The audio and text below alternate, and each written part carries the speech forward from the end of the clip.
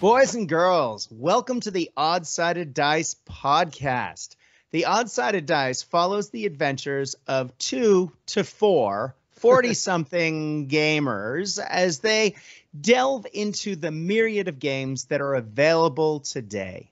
Now, joining me today, we have an all-star cast, 4 fantastic podcasters, and the Reed Richards to my Johnny Storm, of course, is Kieran. My Ben Grimm, of course, is Ian. And I think that makes you Susan there, Matt. How you doing? I'll take it. She's got the best powers. There you go. Flame on. It's clobbering time. Cheers, man. Good morning, gentlemen. How is everyone today? Good afternoon. Good evening, sir. Good evening. Very good. Indeed. Oh, good.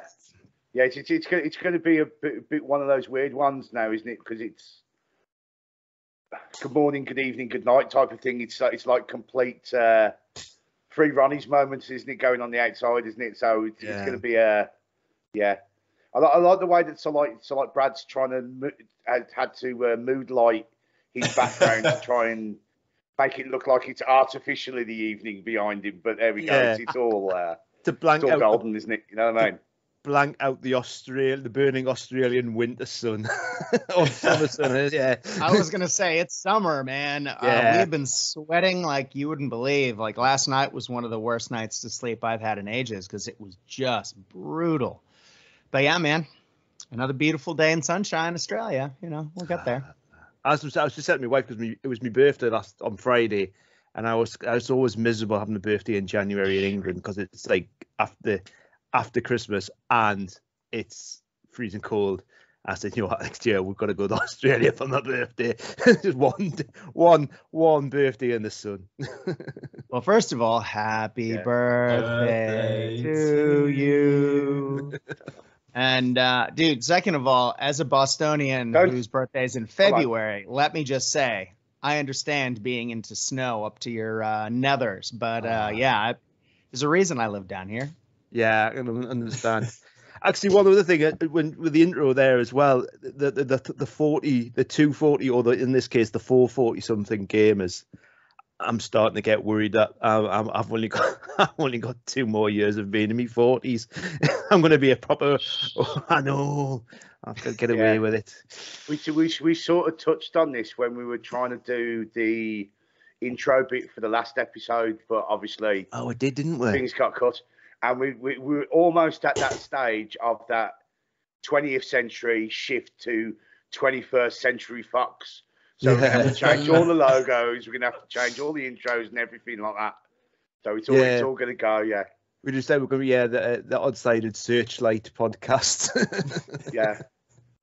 And it's just going to descend to those being those Grandpa Simpson and his long bearded mate in the old people home going, damn you kids, you didn't know. You have it so bloody easy. Does that mean you're yelling at clouds? Yeah. That's the whole thing, right. man. That's the way. God damn you and your 28 millimeter sci-fi miniatures. That's definitely a paddling.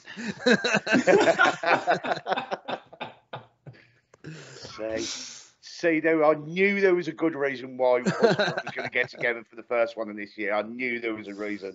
There you go. There we go. You know? So I think before it descends into any more madness than it's going to do, because we've got plenty of time for it to go down any rabbit holes. You know, and it will. Yeah. And it will. Ian hasn't thrown a tangent out for at least 30 seconds, so I know he's biting at the bit to go on some random roller coaster ride that he normally does. So Then I will. Now, when we were trying to put this together, we were trying to think, well, what are we going to do? We're going to just come on and just have a general ramble and stuff. And that's sort of 50%, but we have to try and get some kind of way to try and railroad the conversation into something that maybe half a dozen people are going to be interested to listen to, aren't we, really? That's what we've got to do. So we're going to talk a little bit about the year gone past, haven't we, really?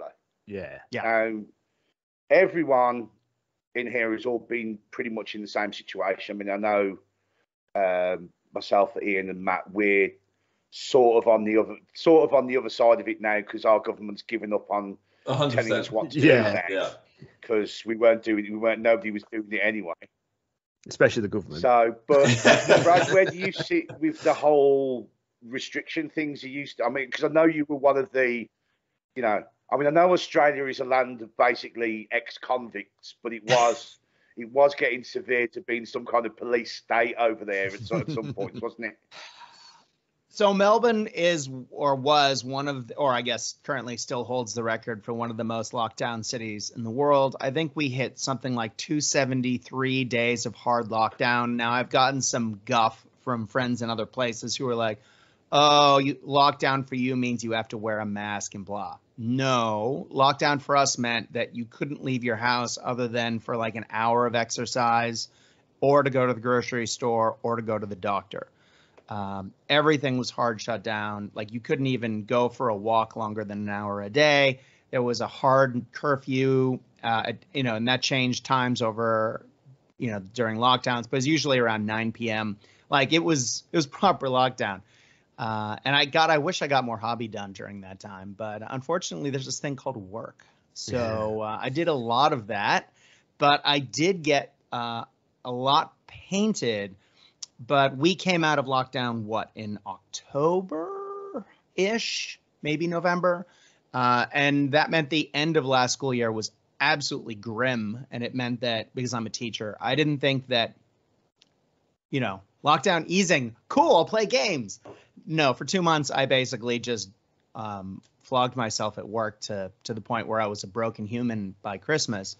But I have a lot of really good friends who live nearby who have been really careful about distancing, given that Omicron's on. And while we didn't lock down, we've basically given up at this point. We've had what is being called by the media here a shadow lockdown, where everyone just said, screw this, I'm staying home.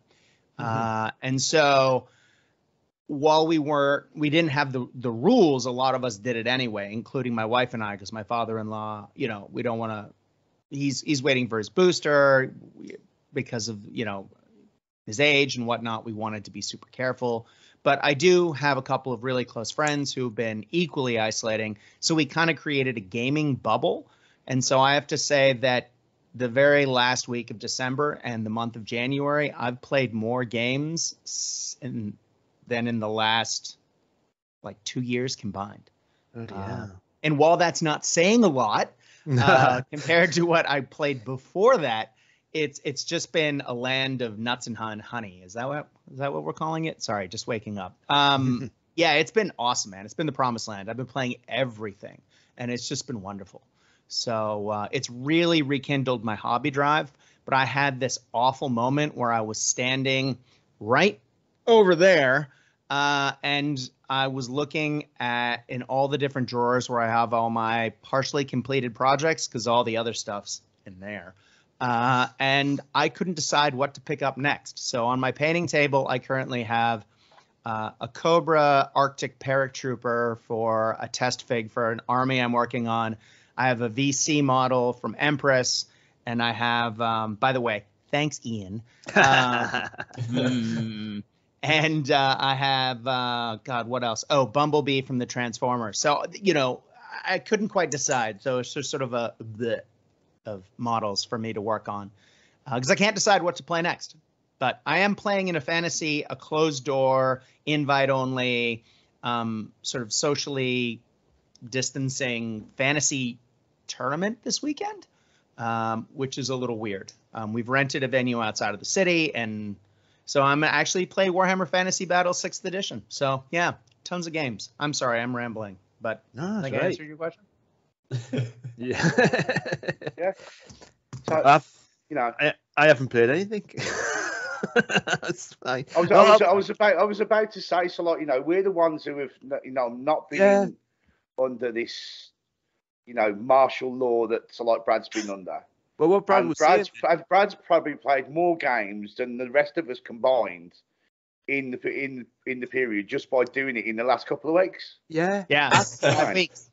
I played Dead Man's Hand in the summer, and I think it's kind of what you were saying as well, Brad. I mean, I've got friends who are close by, and I mean, it's the guys I go to Salute with. I mean, obviously, I haven't done anything. I've gone to Salute. I've had like a couple of days in Warhammer World, so it's not like my hobby's been lacking in any way. But it's but it's like a couple of things, like sort of people getting together, and then it's just. I mean, at the minute, I don't know what's about like the rest of the country or Australia, but like Omicron's rife here at the minute. Oh, it's brutal. Yeah, it's just like, I mean, thankfully, it seems to not be as severe as some other strains have been, but in my experience from talking to people, but it's just that risk. It's sort of like, oh, I can't do anything. I mean, even like I say I'm not playing. I'm still doing like playing D&D every most weeks, like online. It's a campaign we started at the start of lockdown, the longest D&D campaign I've ever played in. Actually, we're not playing D&D, we're playing Legends of the Five Rings now, but that's still still going. But then just over Christmas, people haven't been well, so we haven't played since probably mid-December, so that's been lacking as well. So, but I'm just itching. I mean, and again, you know what I'm like I'm easily distracted with certain things, so I'm like, that's it, man. It's like, and you've probably seen, like, all of a sudden, like last week, I went, I'm going to start Under Dread Skies finally. So I've been painting tiny little airplanes. So, but and you know the stupid thing is as well, I've got a couple of mates who I would normally play with who picked it up when it very first came out, and they were like, I'm not really keen on it. So I picked up a game that I knew I wouldn't really have that many people to play with. So, but I'm painting tiny airplanes, so it's like, I think I'm finding my niche in life is painting tiny airplanes. But of course, I'll find my niche next week as well, something totally different. So probably painting giant space. There's one or two good niches out there. Oh yeah, someone should do a podcast about that. Yeah. Yeah. Oh wait, I think we're doing that right now. Yeah. Hey Matt, I was just wondering, have you painted an army since we started? Because I'm assuming you've just finished painting an army since we started recording this, right? So, I mean, I have sprayed an army since like just before we. If it had dried, I might finish it by the end. My new year, new army. I think it's going to be new month, new army, or new. All right, week. Patch, calm down. New week, new army at this rate. So was it 131 in 25 days? 143 now. I was going to say that's like 6 figures a day, isn't it? There or thereabouts. Yeah, I was looking at my numbers over since COVID essentially, and I'm not a good painter, but I'm I guess efficient one. So 2020 was obviously proper lockdown, where I was actually off work, and I managed to finish 695 models that year. 2021, I got a bit lazy and I only finished 618. And, what? And then obviously this year is 143 as of today. So I'm going to try and hit 750. But I know I am starting another uni course in March. So I thought you were going to say I'm starting to worry where I'm going to put all my 2,000 figures I've painted in the last 2 years. Don't ask the girlfriend about that. She's already like, I don't have any shelves. I'm like, yeah, I know. Right, with Matt, it's just made me remind about something. You all know the comedian, God rest his soul, Bill Hicks. Yeah. Mm-hmm. Yeah, everyone help it. You know, Bill Hicks was a big smoker, and so like every time he used to go to an audience, he used to point out the smokers in the sense, well, how many cigarettes do you smoke a day? And the bloke would go, oh, I get through a pack and a half and stuff like that. Bill would say, you're rubbish. I go through 2 lighters a day. You know what I mean? So I think what Matt's doing, Matt's just like, you know, at the end of the year, it's going to be a case of, well, how many armies have you done? And he says, that's not the question you want to ask me, because I can see it over Brad's shoulders there. It's going to be, well, how many IKEA dealt off shelves? Yeah. Well, that's going to be match standard for the year. Instead of buying more cabinets, I've started buying just more shelves for the cabinets. Mm-hmm. I've just found a really good storage system actually. I've been like, everyone's got like the really useful boxes, which you can see up there, Mm-hmm. but they don't fit in Kallax cupboards if you've got the fronts on, which was a pain in the backside. So I found a cheaper version of, but you can only get 3 of them in one of the cupboards. But you can get plastic A4 paper folders, which are about a figure what high, and you can get 5 of them in. So I was like, I've gone from getting like maybe 40. I'm going to go and show you. So look, I'm like roving reporter here. I'm going to unplug myself because I probably pull the laptop off. Here you go. Live podcasting, people. This is what it's all about. Come on. There we go. Considerably narrower. I'm no Annika Rice. Kieran, you know what I'm talking about with Annika Rice, I think. Yeah, I think I'm the only one old enough, and then obviously it's probably not a thing that's made. I have no idea what you're talking about. Yeah. But I may be a little American centric. Neither do I, so it's fine.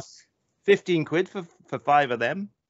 That's cheap. Considering I think they're about £6 a pop for the really useful ones. So I should share a link to you for that one. Yeah. Nice. But you can only have those if you've got armies that haven't got spares, yeah? Well, no, they're come on, because this is going to be complete consumer advice. This, as you know, can you fit armies with large spares in them? Well, I don't think you can see. You can't probably without me dropping them all. But it's me or me mortal gods. So that's all. I was going to ask, are you blue tacking those down so they don't slide all over the joint? Well, I would probably have to do something with them if I was going to move them, but just for storage, they're all right. But yeah, some when you can get those, you can get the war bases do those like inserts for the really useful boxes. Yeah, exactly. I mean, you could get one. I mean, the thing with the really useful boxes is that there are a lot of like outside, when they're a chunky box, so the interior probably is only about an A4, so they might fit in. Something to investigate. True. I shall have a look. Tangent number 1. Yeah, there you go. Now we're cooking.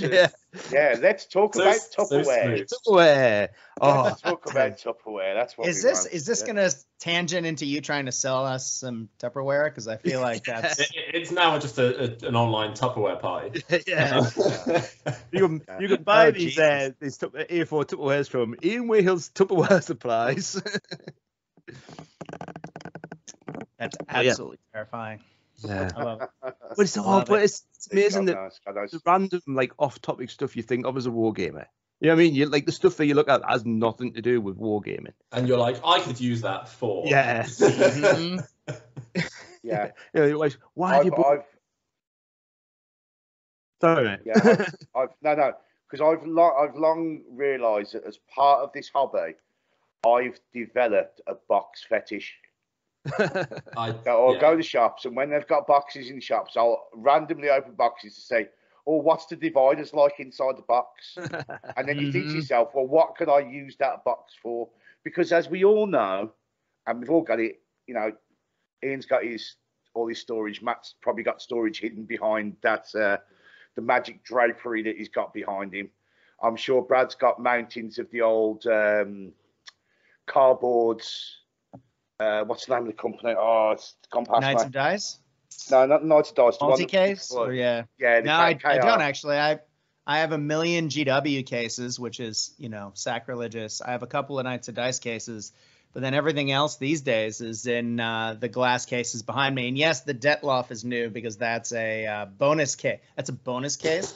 It doesn't match the other ones. But yeah, there's a much nicer one in there that holds a lot more. Yeah, there you go. They're good ones, that one. This is my Test of Honor case, actually. What is that? KR multi-case? This is the KR one, yeah. Yeah. I've never actually had one of those. Yeah. I've got a couple of those. They're good. Good price as well. I got a few of them. I can't remember how much they cost. I got them at a show, and they hold a decent amount. it was always that decent one whenever we went to events like that.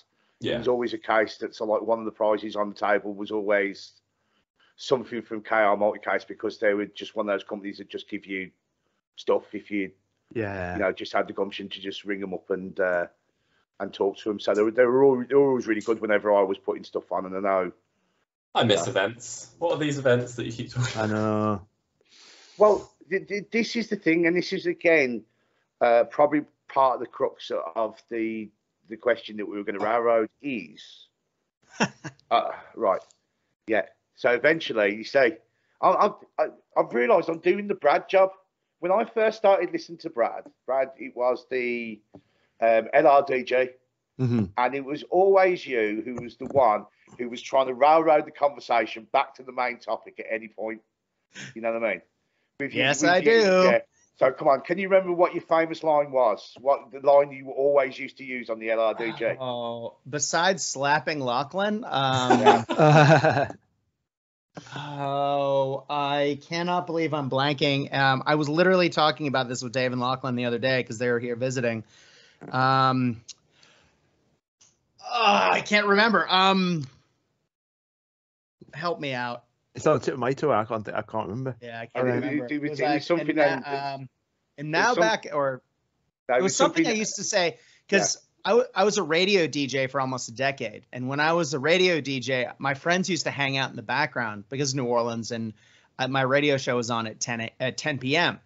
And that was sort of like the sweet spot of people getting ready to go out on the town. So tons of people would listen to my show, and I turned into a little bit of a party atmosphere in the background. And so there was always this mob in the background of my show being jerks, and it was just corralling that mess. And then when the LRDG started, there were strange parallels there. So it ended up me being like, all right, guys, this is what we need to talk about today. As my friends in college used to call me, the impatient Bostonian. It was like, all right, we said we were going to do something. We're going to do it. And this is how we're going to do it. Let's do it. Let's go. Let's go. And so I guess that was my role. But I don't remember. Yeah. By the way, welcome to you can put on the 3-ring circus hat, and I'll just do the 10 this time. Not my show.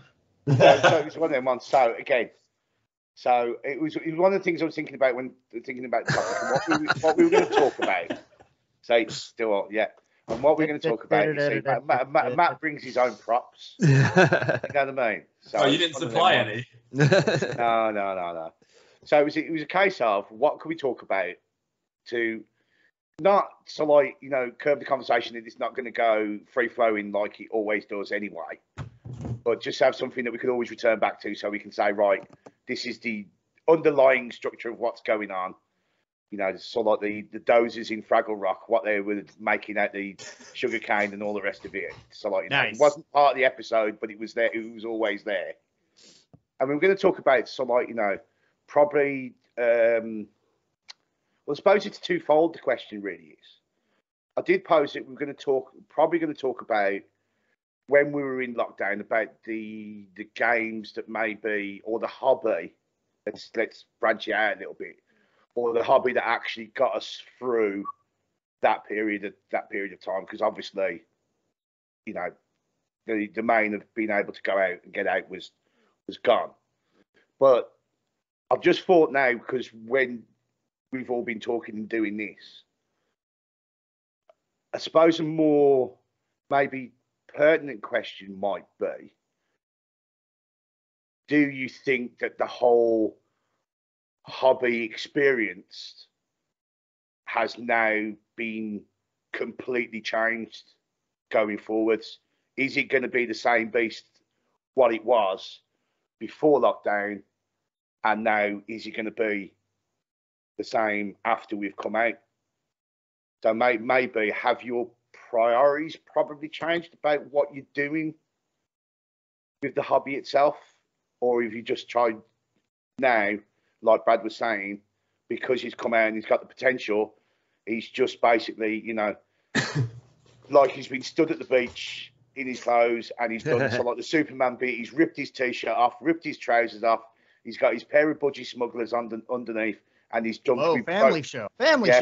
No, mate. We always put this is not for kids on the thing. Don't worry about that. We always put our budgie smugglers on.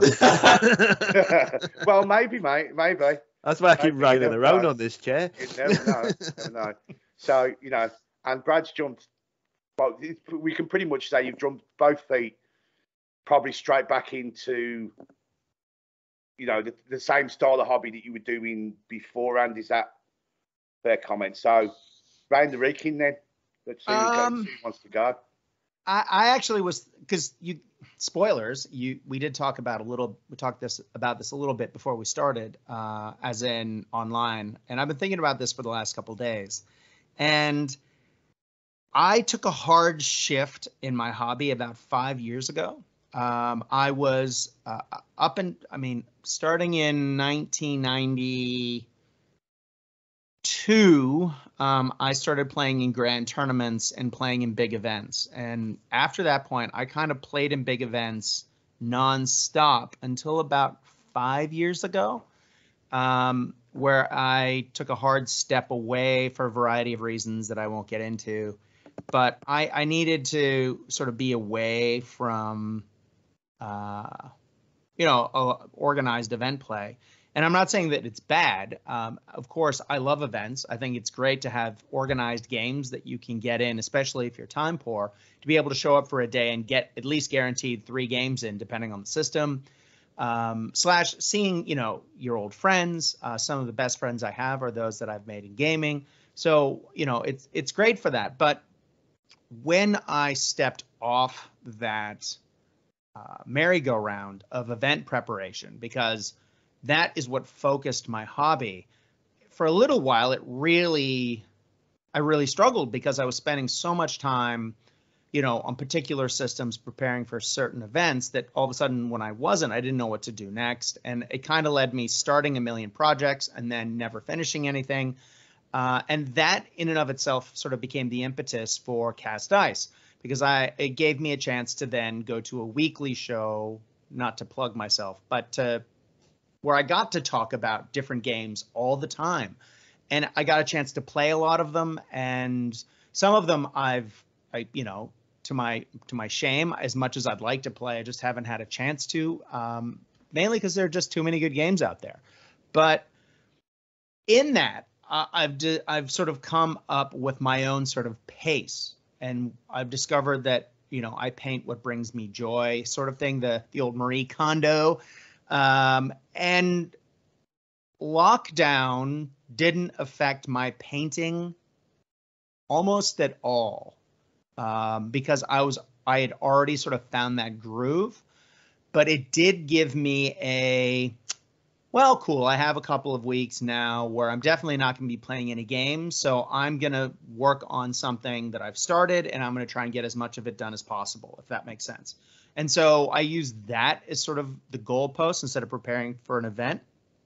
And I was shocked to discover that by no real prior planning, even though I sort of jumped around between a lot of projects, that I actually finished my G.I. Joe themed bolt action army enough to play anyway. And so that was one of the things I've been playing with the school holidays. And that took me, 3 years to do? So that was really cool. But now that I've come out of lockdown, I've been trying to catch up with both people I haven't seen, but again, are people that I would normally see, and we're, again, sort of closed house, so to speak, but also to play games that, bolt action, which is one of my great loves, but also to play games that I promised that I would get to, and I haven't. And so, for example, I played Oathmark, the Joseph McCullough rank and flank game the other day. By the other day, I mean a couple weeks ago, with my old buddy Jonathan, who comes on the show to do a lot of Chinese content for bolt action. And man, was it fun. And I am ashamed to say I didn't play it before that, but it came out in the height of lockdown. So it wasn't like, I had a chance prior to that in Melbourne. But I definitely want to play more of that. And it's just games like that, like being able to sit down and play games.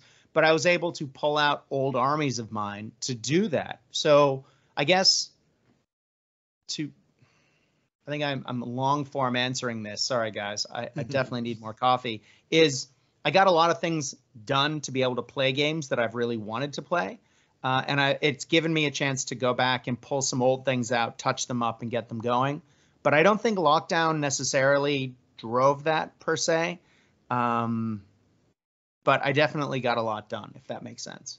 Yeah, I mean, I think in the same sort of. But funny you mentioned Oathmark there. You just mentioned it that there, Brad. I thought to myself, oh yeah, I've got the rules for that, and I was like, literally. But again, it's just one of those things. The stuff I've picked up. But yeah, I mean, I was just moving stuff around here before, and the Stargrave books on the floor. Forgot I had that as well. So, yeah. But I mean, I mean, I think going off the tangent, what I was going to say before, I mean, for Joe McCullough's stuff, I think Silver Bayonet's kind of even overshadowed Stargrave already, isn't it? But it's like, but I think going back to the start of lockdown and me being me, and I think, because I think the original question that you sort of posed us, Kieran, was like, what's like the one game that's got us through?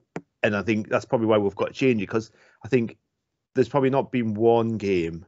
Yeah. But for me, it's, what one game this maybe month. But, I think about it. But I go back and it's like, I've had a couple of like periods. And I don't know if it was because I wasn't gaming as much or seeing my friends as much. That I could like have like maybe a little bit of focus and a little bit of like self-indulgent focus, and that's kind of come like full circle. So like, I mean, the first big project I remember sort of getting into at the start of lockdown was Carnivale, and it was just something I'd always looked at, and obviously TT Combat do it, so all the scenery's like cheap as chips, and I spent like the first couple of months of lockdown really doing that. I mean, I've only got two gangs. That's the two gangs that come in the start set, and it's kind of, I spent so much time on the scenery, got the scenery all looking nice, played a couple of sort of solo games with it and really enjoyed it. It's a lovely little simple system. And then, but then I think, then especially when early lockdown, we were still at that point when we didn't know what was happening. It was rolling on and rolling on.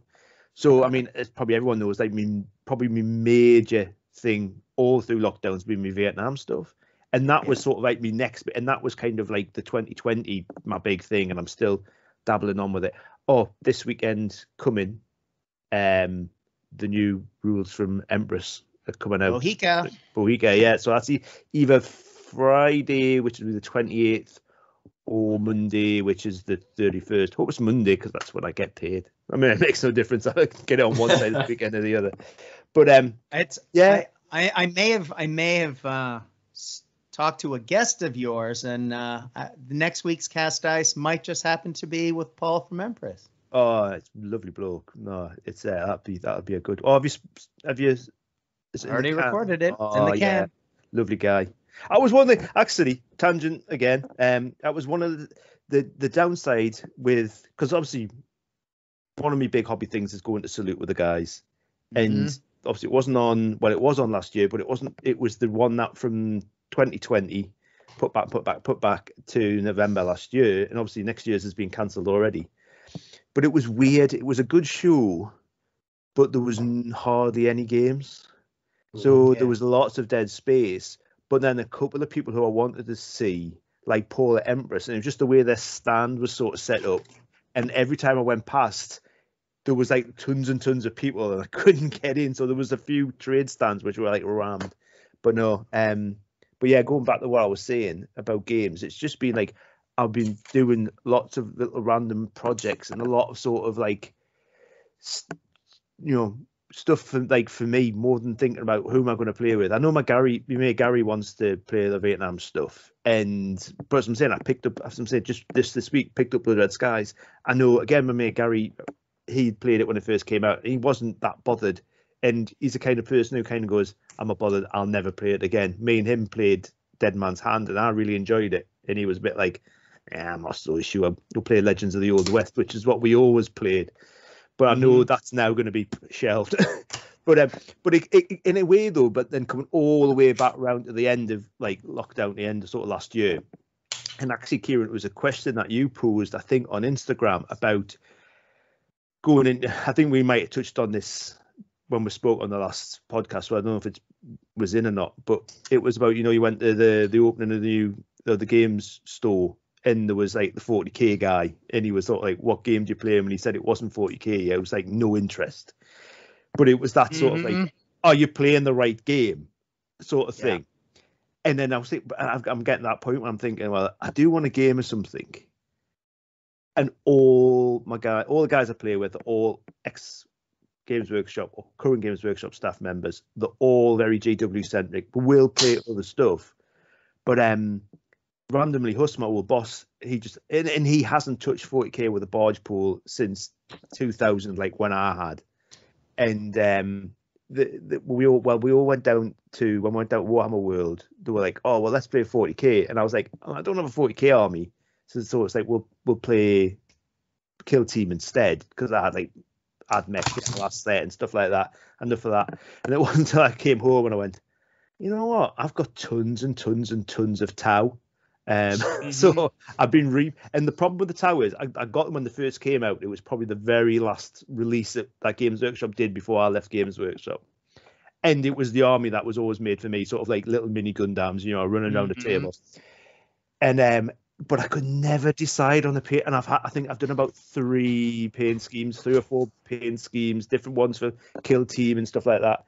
And I've settled back on the original one I did when I was still working at GW. So I've been touching up and repainting. But then it comes back, the question is like, my mate Huss, like, he's like just started kind of tinkering with 40k as well. So he's like, should I have a game of 40k? And it's like, not necessarily that I'm hugely bothered about playing 40k, but I'm really looking forward to having a game with with my mates. Yeah. And so it's like, it's not necessarily the game I would choose, but it's the people I want to play with. So I'm sort of making a bit of concession and paying lots of time. But so I've kind of come full circle. So I like, as I would say, I always say on the podcast, I always end up slagging off Games Workshop unnecessarily. I have to keep putting disclaimers in that I love Games Workshop, but I always end up slagging them off. But yeah, I've come back. I'm a total Games Workshop fanboy now. I only put up the poster for sort of context for the podcast, though. So. Oh yeah. There you go. Yeah. Well, it's funny that you mentioned that. Patch went to CanCon this weekend. Australia's biggest gaming convention, CanCon, happened this last weekend, and man, it was a ghost town apparently compared to what it normally is. And I was supposed to go up, but with Omicron in the beginning of the school year, I was like, not doing it. But he went up and played in the Kings of War event, and Patch has been playing Kings of War pretty consistently for the last couple of years. And the Kings of War event was actually held off-site in its own venue, and so they had more restrictions. They had more safety precautions in place. I understand that you guys are drowning in rat tests. I'm pretty sure you guys have bathtubs full of them and you just sort of swim in them. Yeah. You're not, on mic, but they're worth their weight in gold down here. And somehow the TO for the Kings of War event had got 2 rat tests per player. So everyone was able to rat test walking in both days to make sure that everyone, was not negative before walking in to play the games, and everyone was wearing masks, and it was apparently just a fantastic game. But Patch, Brian Cook, and I, and possibly a couple of our other buddies, are talking about playing Kings of War at CanCon next year. Now, I've played a couple games of Kings of War in the last edition, not even in this edition. It's always been a game that kind of intrigues me, but I don't think it will ever be my main game. Never say never. But, now that my friends are talking about playing it, maybe I'll play it. Just so I can go up and hang out with those guys. Because though I talk to them every day, the last time I saw them in person, I think it was CanCon 5 years ago. Yeah. So, yeah, I don't know. I mean, the three mates, well, 2 other mates who I'm probably more closely linked to as in games that I would want to play myself is Matt and Kieran. And obviously you, Brad. But, obviously, even I live in the land of Narnia. Yeah. You live on the other side of the world. I have a wardrobe. Yeah. But even like, you know, to get the mat, it's probably actually easier for me to get to Melbourne than it is to actually get the down to where you are, Matt. So Probably takes about the same amount of time. very the same, yeah. But no, it's that's that weird sort of distance dynamics of the UK. We're a small country, but it just makes everything feel like it's ridiculously long way away. So, but no, so 40k is my go-to, I think, for the minute. But I want to fantasy game. You know, just mentioned Oath Mark. I mean, Matt, we've talked about Conquest in the past, haven't we? I that was one of my projects from a little while ago, but I couldn't get anyone locally that bothered by it, so I sold it in the end. But that's I think that's and that's the problem. So the likelihood is I'll end up. I don't want to play Age of Sigmar. You know, Kieran, you know my feelings about Age of Sigmar, don't you? Yeah. So, but yeah, I just want to play as well. When's the new the old world coming out?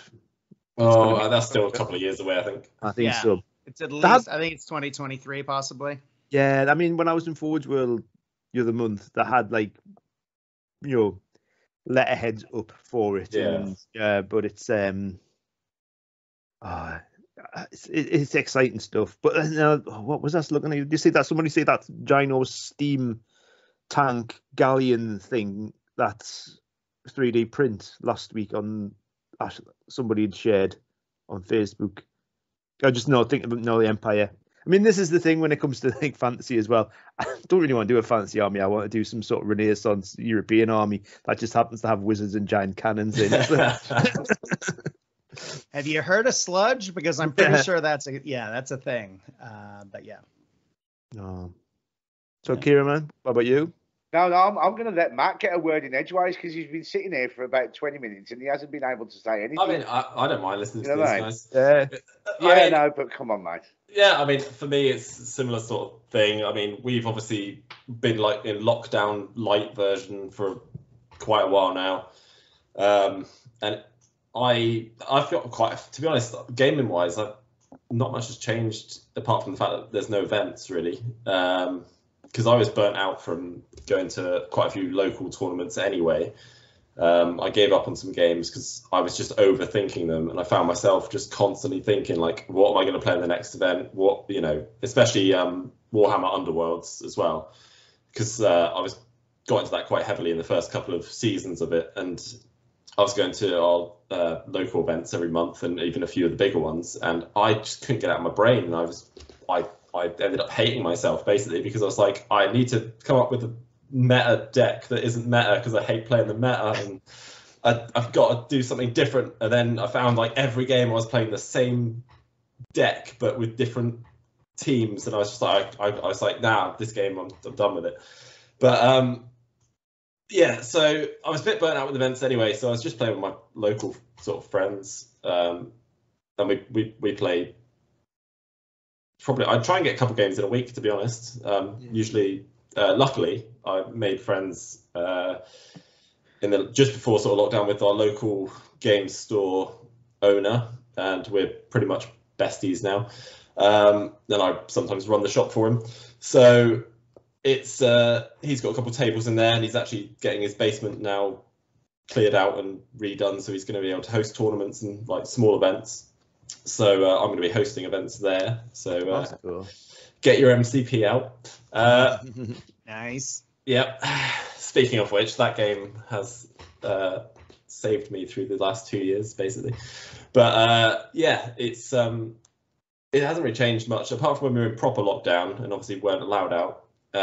I've still been getting in a couple games a week, probably, of various systems. I got to play Epic Waterloo battles. Oh, did you? Waterloo, with a trial version of the rules a few weeks ago. There's black powder, isn't it? It's with Epic tweaks, powder. isn't it? Yes. I don't know what the tweaks are, but obviously 3D printing as well has been my hobby for the last couple of years as well.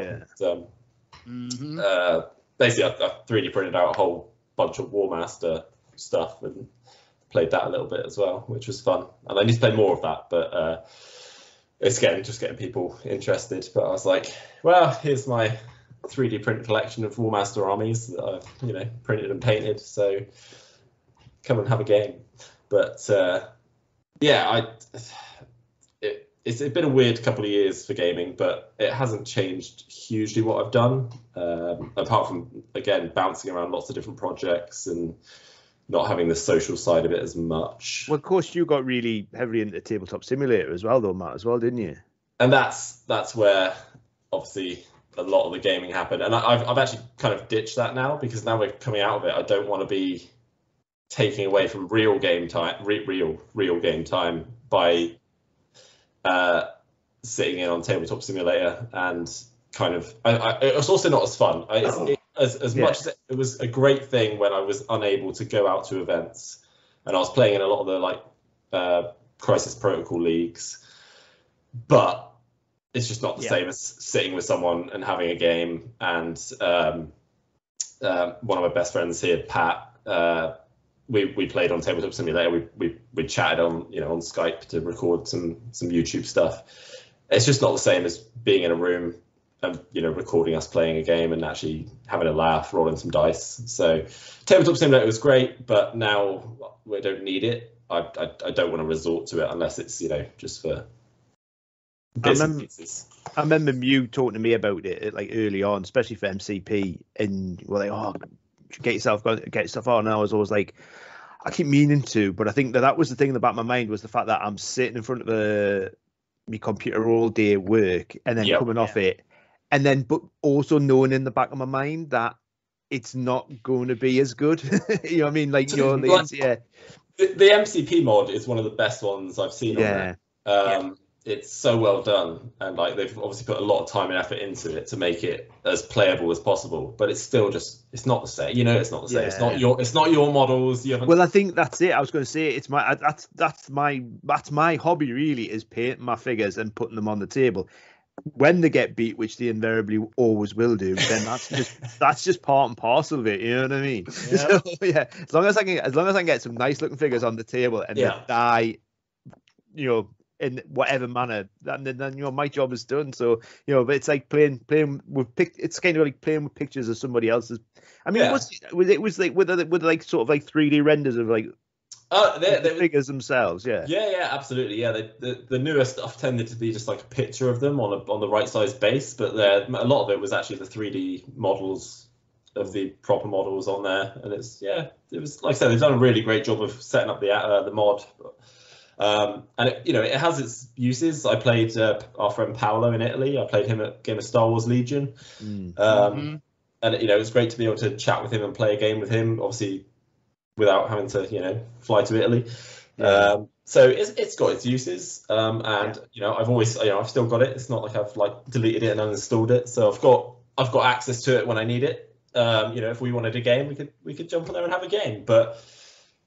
Now that I don't have to, I don't want to resort to that as a first choice, and I know a lot of people still are, and I get invited to different sort of underworld leagues and MCP stuff, but I'm just like, no, to be honest, I'd rather go to we've got a few of us now organising MCP events in the local area, so I can just sort of kind of bounce up to them, and that's the one game I'm not burnt out with yet, but it could get close. We'll see how it goes, but I'm trying not to take it too seriously. I think I found. I mean, I haven't picked up anything new for a long time, but I think the thing that's keeping my interest in is the stuff that's coming out from Skullforge, because I'm finding like some of the stuff. But that's the problem with the Marvel stuff, is it's not necessarily. I'm not bothered. I know, Matt, you've always been trying to keep up with all the releases. I have all the releases. Yeah, but I'm just getting stuff that I want. But I know. Yeah, and then there's stuff that I'm not, that I do want, I still haven't got around to getting. But then it's like, as I'm saying, like there's the Moon Knights, the Weapon X, and Spider-Man 2099. I just dropped. I'm like, right, I know Weapon X is going on the print as soon as we get off here. Moon Knight and Spider-Man have just come off my printer, actually. Yeah. Oh. Yeah. I've also got a 4-year-old child who's now become absolutely obsessed with Marvel. Don't know where that's come from. Marvel. No, who knows? Yeah. Yeah. But yeah. So he just sees stuff now, and he's just like, "Oh, Dad, I want that. Can we get that one? Oh, Dad." And it's like it's not some. I think when he starts like looking at like the resin stuff, I'm like, "Oh, if he breaks it, I can just print another one." But it's like at the minute, Daredevil, because obviously the Daredevil print came out like weeks ago, but he's just because he's got the Lego Marvel games on the Switch, and he's just been playing Daredevil.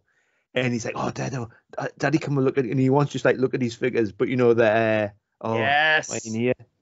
Oh, I've got mine. I'm glad I scaled this up though. Like, yeah, no, it was when I showed you the Leaping Hulk next to my. Yeah, I was like, nah. It still looks good in scale next to the other figures. Yeah, he just isn't angry. He isn't as angry as the other Hulk. You see, he's not against.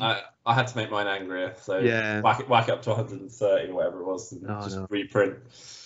Well, I think he didn't seem to be as broad as well. And that's it. He's not even now. I don't think he's as chunky as the other Hulk. Yeah. He's about the right height now. He's just not as beefy. But yeah, I mean that's again. You've just touched on it there, Matt, about the 3D printing thing. Again, I'm very much the same. And like I said, Skullforged, especially the Legion stuff. Oh, it's great. And then the MCP stuff's just like hands down the best. Yeah, so good. I mean, I've just got the some Black Sun stuff. I mean, that's blue resin. You can't. Well, it's like you've just shown there. I know. Yeah, that is. Yeah. But it's all like the Black Sun stuff or whatever he calls it. It's Crimson Dawn, I think he calls it. And the only thing is though, Darth Maul doesn't fit on even a 27-inch base. His legs are too splayed apart. I'll have to stick him on a bigger base. He's the nicest figure. But yeah, scenic base. Scenic base. Yeah, won't have to be. But yeah, but it's just like little things. I mean, I think there's been huge issues, especially in the States, with Darth Maul. Listen to like podcasts, people going, "Oh, I still haven't got me Darth Maul. Still haven't got me Darth Maul," and then someone just gives you another Darth Maul. And of course, it's latter Darth Maul with his robo legs as well. So yeah. So no, that's yes, I'm tinkering with some scum and villainy. Well, not to play the part of Kieran, because I definitely want to hear Kieran's answer here, but I think there's a couple of points in there that you guys have made as far as going back to the original question, and that is, how has gaming changed throughout all this? And of course, TTS is one of those things. Yeah. Where all of a sudden people do have organized play that they can do on their computer, and as Matt says, it gives you the opportunity to play with friends in other places. The local Star Wars Legion group that I was a part of on Facebook has turned into an online league. And as far as I know, I'm sure there's a couple of people on that who are playing local games. But now it's only people talking about their TTS games for the Oceania League, I think. Or I may be getting that confused with the MCP, which is also going on. And a lot of people's organized play has been through that. And that's great. And it gives, especially in countries like Australia, where, our capital cities are so far apart, and where wargaming is so popular across the country, that it gives people the opportunity to play games with their friends in other places, or people who are now their friends in other places after lockdown and all that. I know that a friend of the show, Nick Gentili, one of the original Dwellers Below, went up to CanCon this year to play in MCP, only to hang out and play games with the folks that he's been playing online with. And it was his first chance to meet a lot of them. And so, he was really excited about that. And, that really does sort of bring a community together. I mean, we've talked about how social media has helped bring communities together globally on countless podcasts. I know you guys have, I know we have. But I think that TTS has been a big part of helping develop games' identities, because games like MCP came out right before lockdown as well. Yeah, exactly. If that hadn't been embraced by the online community, the game just wouldn't be what it is today. And the same with Legion. Like by having that hard shift, I think it's going to be interesting for a lot of people who picked it up during lockdowns, who only played it online, who may not have played a lot of games in person. Maybe they were Magic players, maybe they were played video games or whatever else. Now those people are now sort of coming back into the hobby to play in person. And I know that's not a majority of players, but that is a minority. I know a couple of people who have done that. And all of a sudden they're running into things like, oh God, I have to paint models for this game. Even though they've been playing it for years. Like, what an interesting phenomenon to be in, right? Tabletop wargaming, where you actually need to go play on a tabletop. Who knew? Yeah. Oh my it's God, weird. Yeah. I think, but yeah, it's a really interesting time.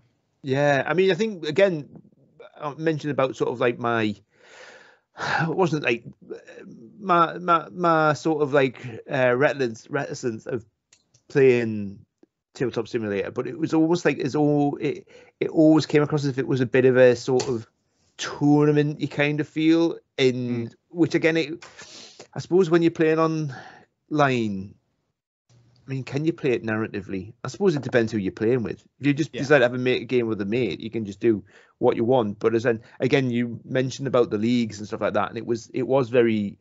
There does seem a lot of league-based activity there. Yeah, and that's just not. I mean, that's just not my cup of tea. Not that I'm against it, but it's just sort of like, as I'm saying, I just kind of want to sort of have a game and dick around a bit and have a chat with my mates. It's almost like the game part of it is just another part of, so like maybe sitting down with a stranger. If I was going to an event, physically going to an event, but then where's the difference, Ian? Think about it before you open your mouth. I mean, here's the big difference for me. I can't throw things at my opponent, and I'll flip the table. Actually, yes, you can. I lied. You can. I can, and I don't want to do that with my nice Mac. You can flip the table in TTS. It's just not as satisfying. Depends on how much money you want to spend. I mean, what's more, some armies are worth more than computers, and some computers are worth more than armies. It depends on what you're playing. Definitely think my armies are worth more than my computer.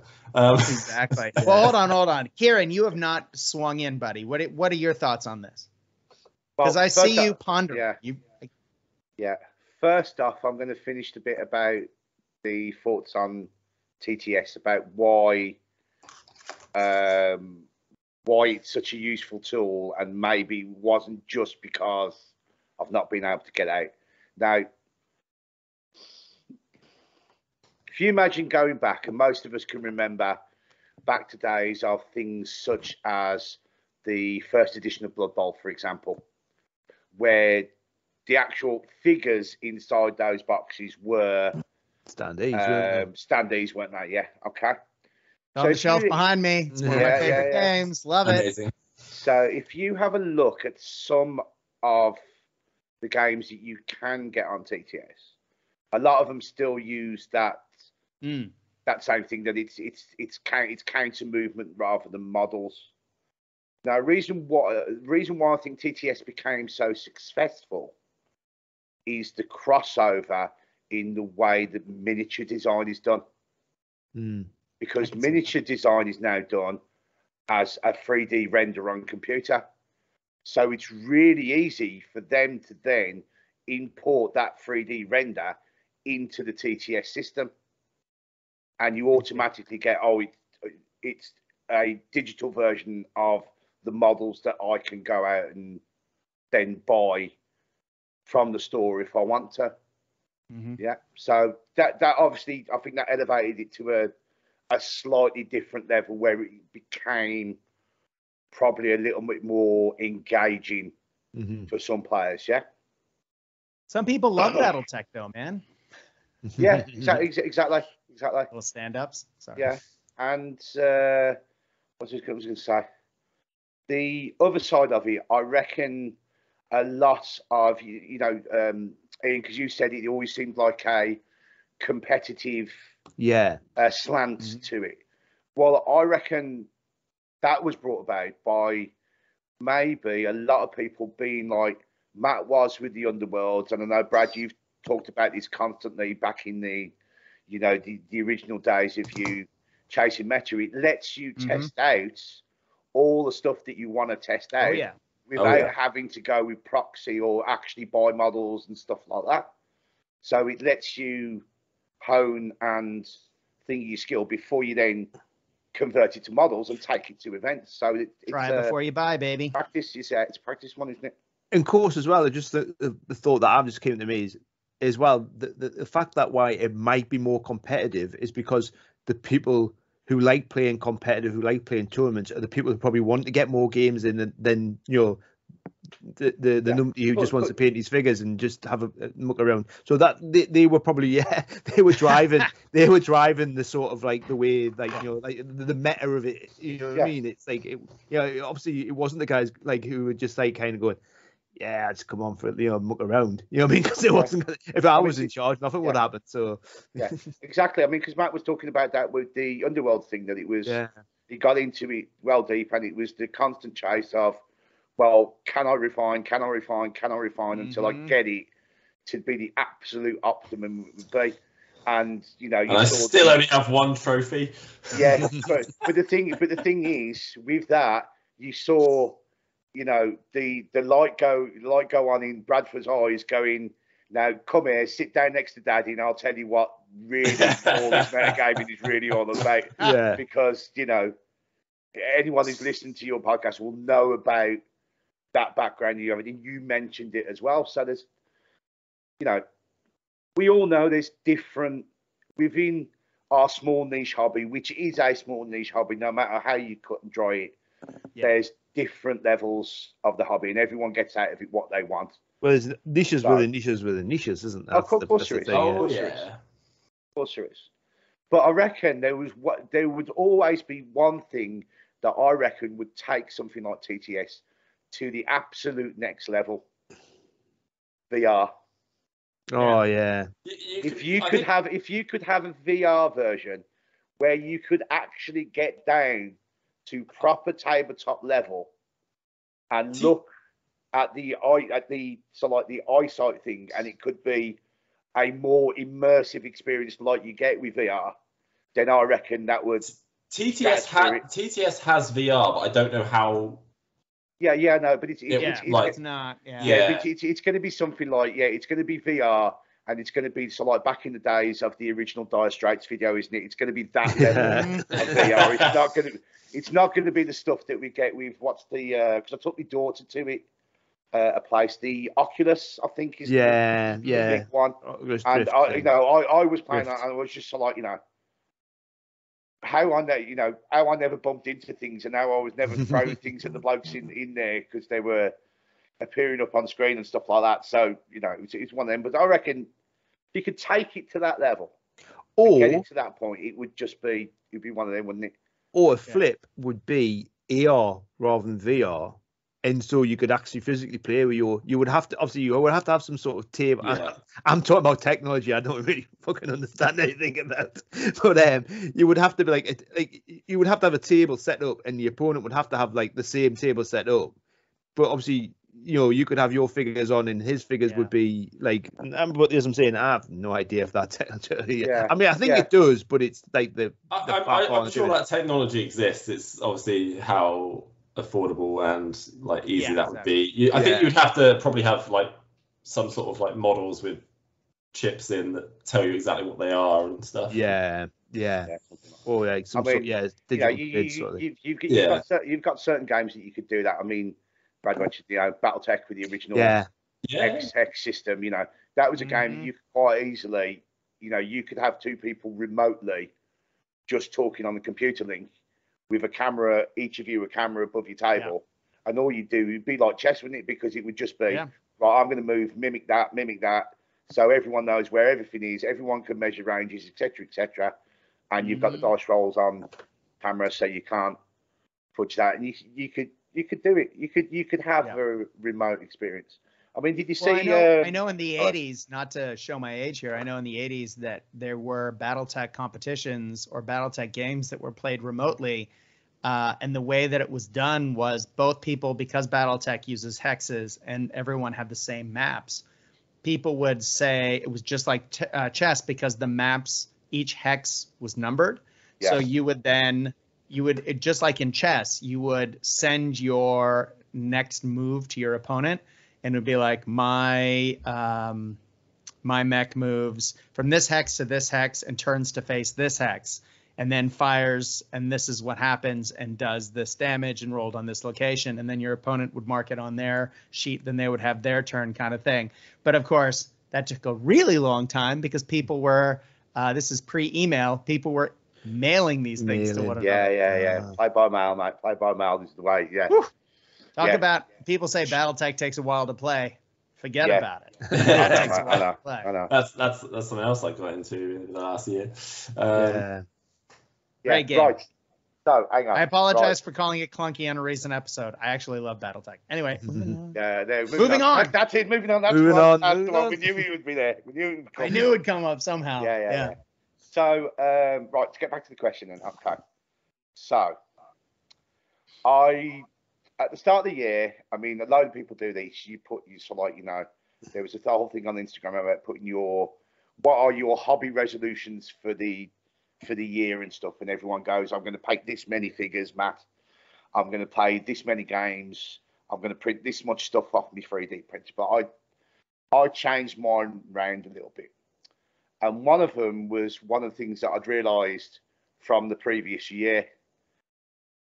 Now, beforehand, I used to get in, and it used to be a case of it was, the goldfish tendencies that we all suffer from, the new shinies and stuff like that. And whenever, new games were coming out, I mean, that's one of the problems with the industry at the moment is, and it's not a bad problem, but it is a bad problem, just the amount of good stuff product that's coming out. You know what I mean? I mean, we all say there's just not enough time to try all these games out, and if you got something like coming out every week or every twice a week or something like that, there's no way you can catch up. So it was a case of, right, I was getting I was getting stuff that I thought I'd be interested in and getting it by the book, and it's gone on the shelf, and it's never come off the shelf. I mean, one of the let me see if I can reach behind me and find out. Right, one of the games I was really interested in because of watching the videos. I was when we talking about BattleTech. I have that book on my shelf that I've never. Exactly. I've got the book. Right back there, buddy. Yeah, me as well. I've got the book. Read through it, but it's a case of, well, am I ever actually going to get round? I started printing some stuff for that as well somewhere. Yeah, I think that's the whole thing with Gamma Wars, because I think what it is, I bought into it thinking, well, could it be a replacement for BattleTech? So could I just use, BattleTech figures for it and stuff like that? But when you actually look at the game, when you've got the different scale, can't. Yeah, I did say. Well, unless you do have a 3D printer. Because if you've got the availability of a 3D printer, you can just scale everything to suit, can't you? Yeah. So you can use the same files, and it's done, isn't it? And it's on the way. But obviously, that's something that, Matt and Ian, you've both got, and all the rest of it. So it's a case of, well, maybe I need to let you guys tinker with it first, and then go say, well, as soon as you're doing that, can you, put an extra one on that plate next to it, etc., etc. Not if you want it that big, no. You know what I mean. So, again, that's one of the ones on the shelf. But I've got to the point of realizing now that what I want to do is quality over quantity.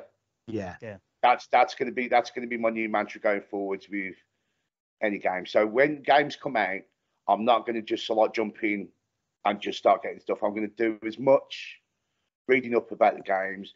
There's countless YouTube videos that get games early, so you get playthroughs and stuff like that. I mean, Ash Barker's one of the main ones in British Miniatures. I mean, he has every game 2 months before anybody else, and if you can keep up with his Canadian pace when he's going through the videos and stuff like that, sometimes you can learn quite a lot about the game. So I think it's more about, I'm going to be selective about the games that I'm going to buy into.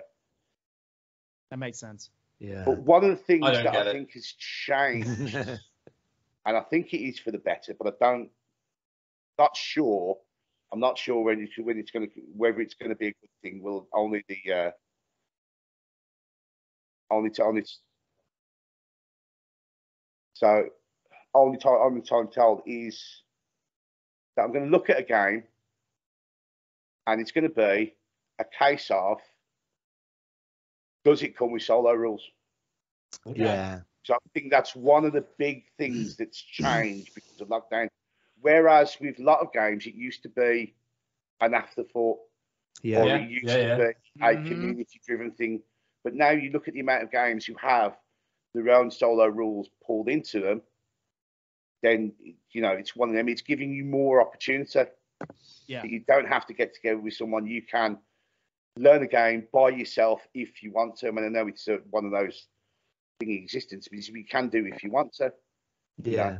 And the biggest proponent of it is Mr. McCulloch, I think. Yeah. Yeah. Definitely. Absolutely. Look at these games, it's, I think we mentioned it before. I think Silver Bayonet seems to be the first one he's kind of brought everything together. He did Rangers of Shadow Deep, which was more the solo thing. I was going to say Rangers. Yeah, he's done. Obviously, he did Stargrave, and then they added the solo bit. But obviously, with Silver Bayonet, everything's all in one big package. You can and I think he's even sort of said initially, he says, I'm not really going to do that much in the way of scenarios. Like I do additional stuff like I've done with Frostgrave and presumably Stargrave, because there's the whole thing in there about writing your own scenarios and just even solo stuff. And he's sort of just get on with it. And it's the game I'm the most excited for the start of the year. As I'm saying, I've obviously picked up maybe at least 2 or 3 other systems in the short 25 days of this year. But yeah, I don't know what you're talking about. Yeah, but yeah, that's the thing. I've just started on me British unit, and I got the Prussians for my birthday as well. So they're on the line. I mean, because I've got on the flip side that it's again looking at the games and maybe not going in and saying about the new games, but it's probably as well quantity over quality. Playing games that I actually enjoy playing from that I haven't touched in years, and re-experiencing those games and getting back to them. I mean, because there is. And for much as you want to say, so like social media is a bad thing, good thing, etc., etc. If you go on any game that you can imagine has some form of presence and community online, and you can get to talk to people who are still playing the games, etc., etc. So again, one of the ones that I want to get back into, and it's one of the project with figures that's actually sitting on the table, is I want to finish my Mordheim stuff off that I started last year. All those conversion bits that was going for that. Go back and play Mordheim for a bit. I used to love that. I used to love that game so like 10, 15 years ago. Yeah, it was one of the best ones. I'll get a warband built up. I've got a digital copy of the rules if anyone needs somewhere. I'm sure I have. I'll take it because I haven't looked at them in years. But... Yeah, I'm sure I'll dig it up. I'm sure I've got it. I'll have a dig around and see if I've got a copy. It's a sort of I think it was a living rule book. Yeah. But it's an old version of, and it's no longer living, but it's just a PDF format of it. So yeah, but it's it's probably the rules as we remember them, and there's more war bands in there than the bog standard ones were originally. So I'll dig it up and I'll pass that on. You got a Kieran, or do you want a copy as well? Oh, is he frozen? He's frozen. He's that, or he's very still. He's really still. He's not blinking. No. Someone call a medic. Quick. Oh no. Yeah. Let's talk amongst ourselves until Kieran comes back in the room. He'll be back. Yeah. I just want to touch on something that you said, Ian, and I made a note and I haven't gone back to it. And that was you talked about the self-indulgence of the hobby projects during lockdown. And that really struck a note with me because I spent a lot of time working on things that were super nostalgic for me. And the further I do that, or the more I do it, the further I seem to fall into that category. I mean, obviously, my G.I. Joe project is the perfect example of that, recreating my G.I. Joe collection from when I was a kid in 28 millimeter, and being able to play games with that has just been awesome. Yeah. But I realized that right before that, I was doing the same thing with Star Wars, although I was doing it for Legion. But I recently played a game with a good friend of the show, Lee Avery, who's one of my regular gaming buddies because now he lives up the street. We moved into his neighborhood recently. And he's not a big fan of Legion, but he loves Star Wars. And we were trying to figure out what to play, and we just kind of looked at each other and said, hey, what do you fancy playing today? Because we were going to play a game, and we put down this big list of games and then slowly ticked them off which one we weren't going to go through. And then we were like, I was like, well, why don't I put together a Star Wars game using bolt action rules like Craig Baxter used to do back in the day? And we had a blast playing that. But again, it's that self-indulgence. Like, is it bad that at the moment I'm looking at creating a Masters of the Universe Kings of War army for a CanCon next year? Sounds that sounds amazing. Yeah. Right? Skeletor's legions, having some Shadow Beasts. I already have the Skeletor. We can hear you, Kieran, by the way. I have Beastman, Evelyn, Merman, Trapjaw, I have all those. I just need 100 hover robots and a couple of Roton and a couple of the land sharks, and I'm set. Anyway, but I also like Crooked Dice just put out Resistance Fighters from V, and I have all of their V range thus far painted up and ready to go for skirmish games. But now I'm like, do I get the Resistance and play like Spectre Ops? Like there are just so many, but it occurs to me like everything I'm looking at is like digging into the 80s in a really bad way. But then it's like, I've also been looking at like Rogue Trader Space Marines because I found most of an army in a box, but I'm short some. And I'm just trying to find some bits and pieces to pull enough to paint a Space Marine army. I don't know if I'd play modern 40K with it, but God, it would be fun just to paint. But it's like, is 2022 the 80s for me? Am I just bringing that back? Like super self-indulgence, right? Bot Wars, painting Transformers, and I have the Thundercats as well. So it's just like, this is terribly self-indulgent and some Conan models. But yeah, I've nearly pulled the trigger on the Bot Wars so many times. But again, I would love to paint them, and it's that sort of restraint because again, knowing the guys who I game with, it would. And the stupid thing is, they're really, really in. Like a couple of them are stupidly into Transformers, and I keep dropping them pictures, and they're like, "Oh yeah, not Games Workshop though." So it's like, but yeah, it was my best buddy Si came up this weekend for my birthday, and he literally all he plays is 7TV, and he goes to a lot of the events, but it's the ideal game for him because he is like one of those sort of like TV 80s TV nerds, and we were just talking, and we kind of said, because randomly me and him is like my best mate, but he kind of got into the hobby. He moved down to Birmingham and now lives in Manchester before I'd got back into the hobby, and then he kind of got into the hobby while I was while he's been away. So we've never had a proper game yet. I mean, other than like the odd board game. But we're just saying, we'll have to have a game of 7TV and like try to work it out. And like, I was thinking, I want to do the A-team because I've got again. Yeah, I was gonna say your A-team look awesome. Yeah, still unpainted things. Yeah, but the thing is, what else do I put in because then do I just have some like armed, basically armed? I mean, that's who the A-team used to fight, was basically armed militia, wasn't it? So exactly. So do something like that, but then you go off your tangents because I'm thinking obviously kit's just come out. I've had the Michael Knight figure out for ages. Oh yeah. But then that's another war band. He literally was a lone survivor. I can't remember the whole intro now, but yeah, exactly. Who else do you have? You can't have a whole war band of just a car and Michael Knight, the Hoff. Well, it's when we get 7TV 80s, we might. Yeah. I did. I got a bag full of Crooked Dice goodness the other day, and I also got the Scooby Gang for that. I love that. Same reason. Yeah, I got so many good models to paint, brother. So many good. Their Ghostbusters set is amazing as well. Oh, so good, right? Well, against sites. Both Scott from Scott formerly of Knights of Dice has done such an outstanding job of sculpting those vehicles. He's the digital sculptor that Crooked Dice has been using to create those vehicles.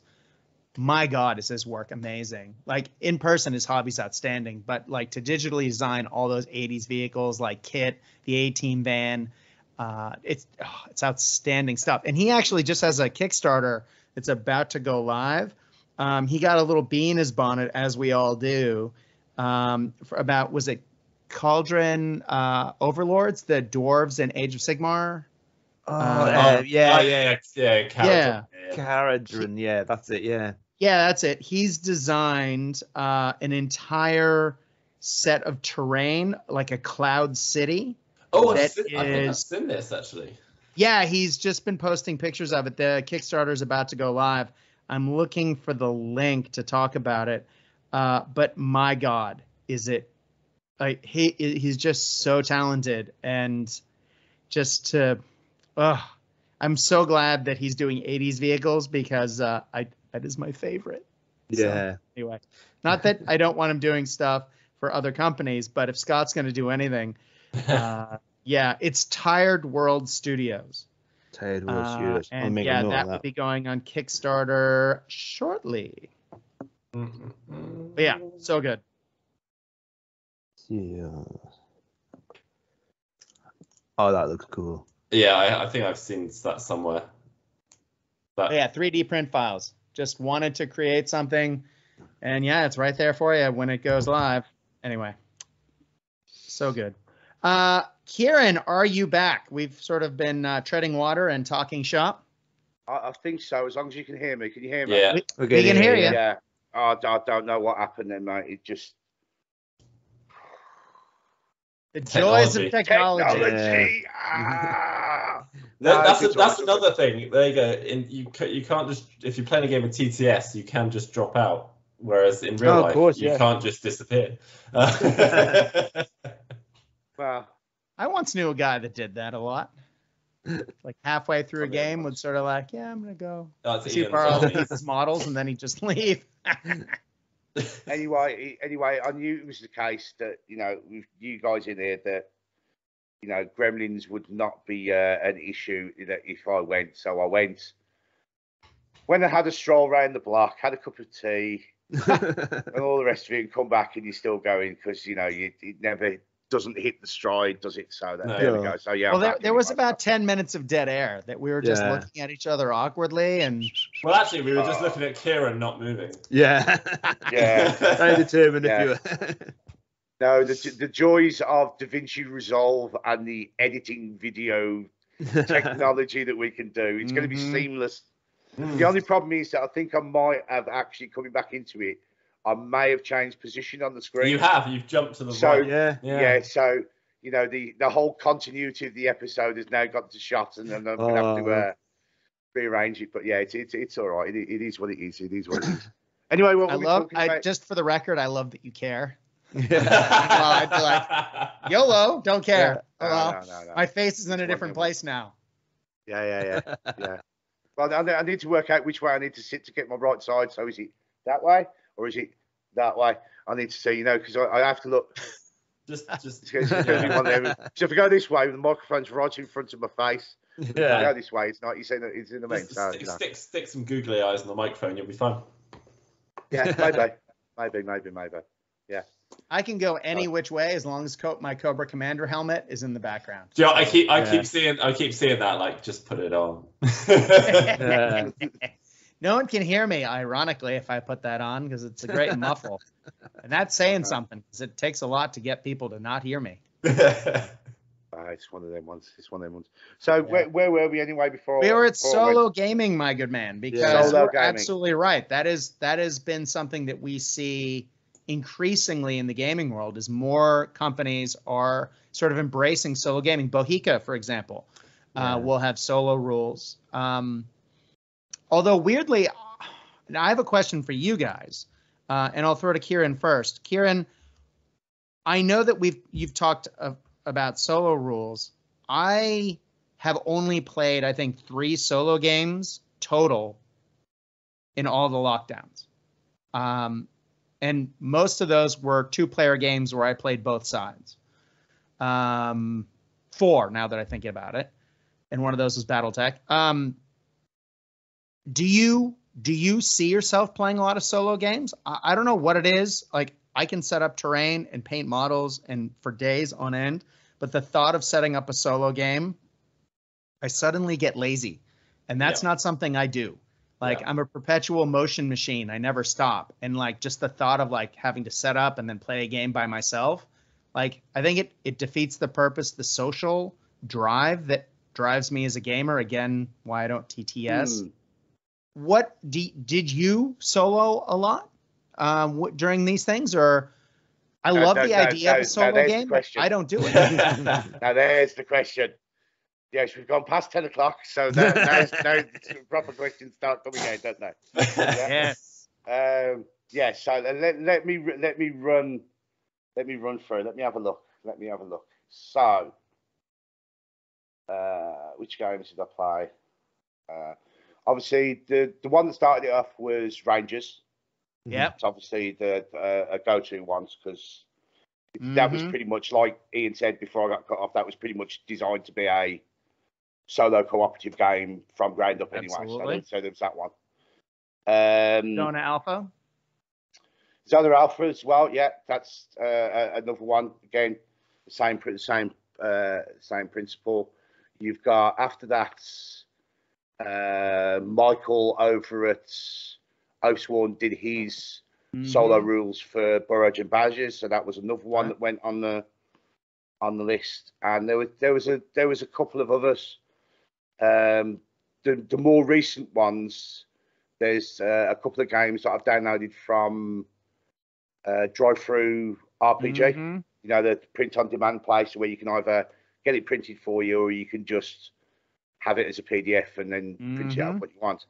So I went back into old games that I've heard titles of, but I've never pulled the trigger on. So it was Planet 28, and the one that Adam over at Tabletop Minions channels raving about, Space Weirdos.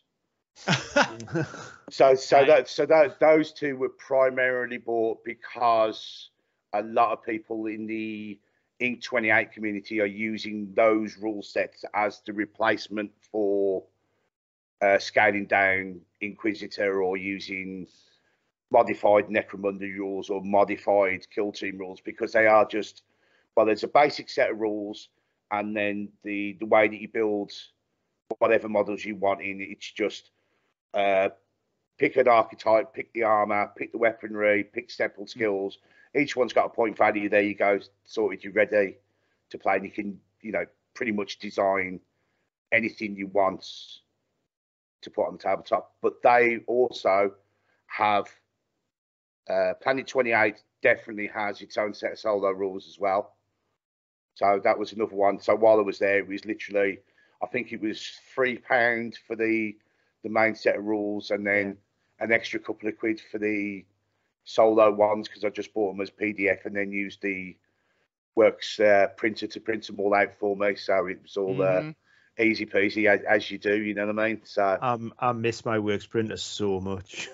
Yeah.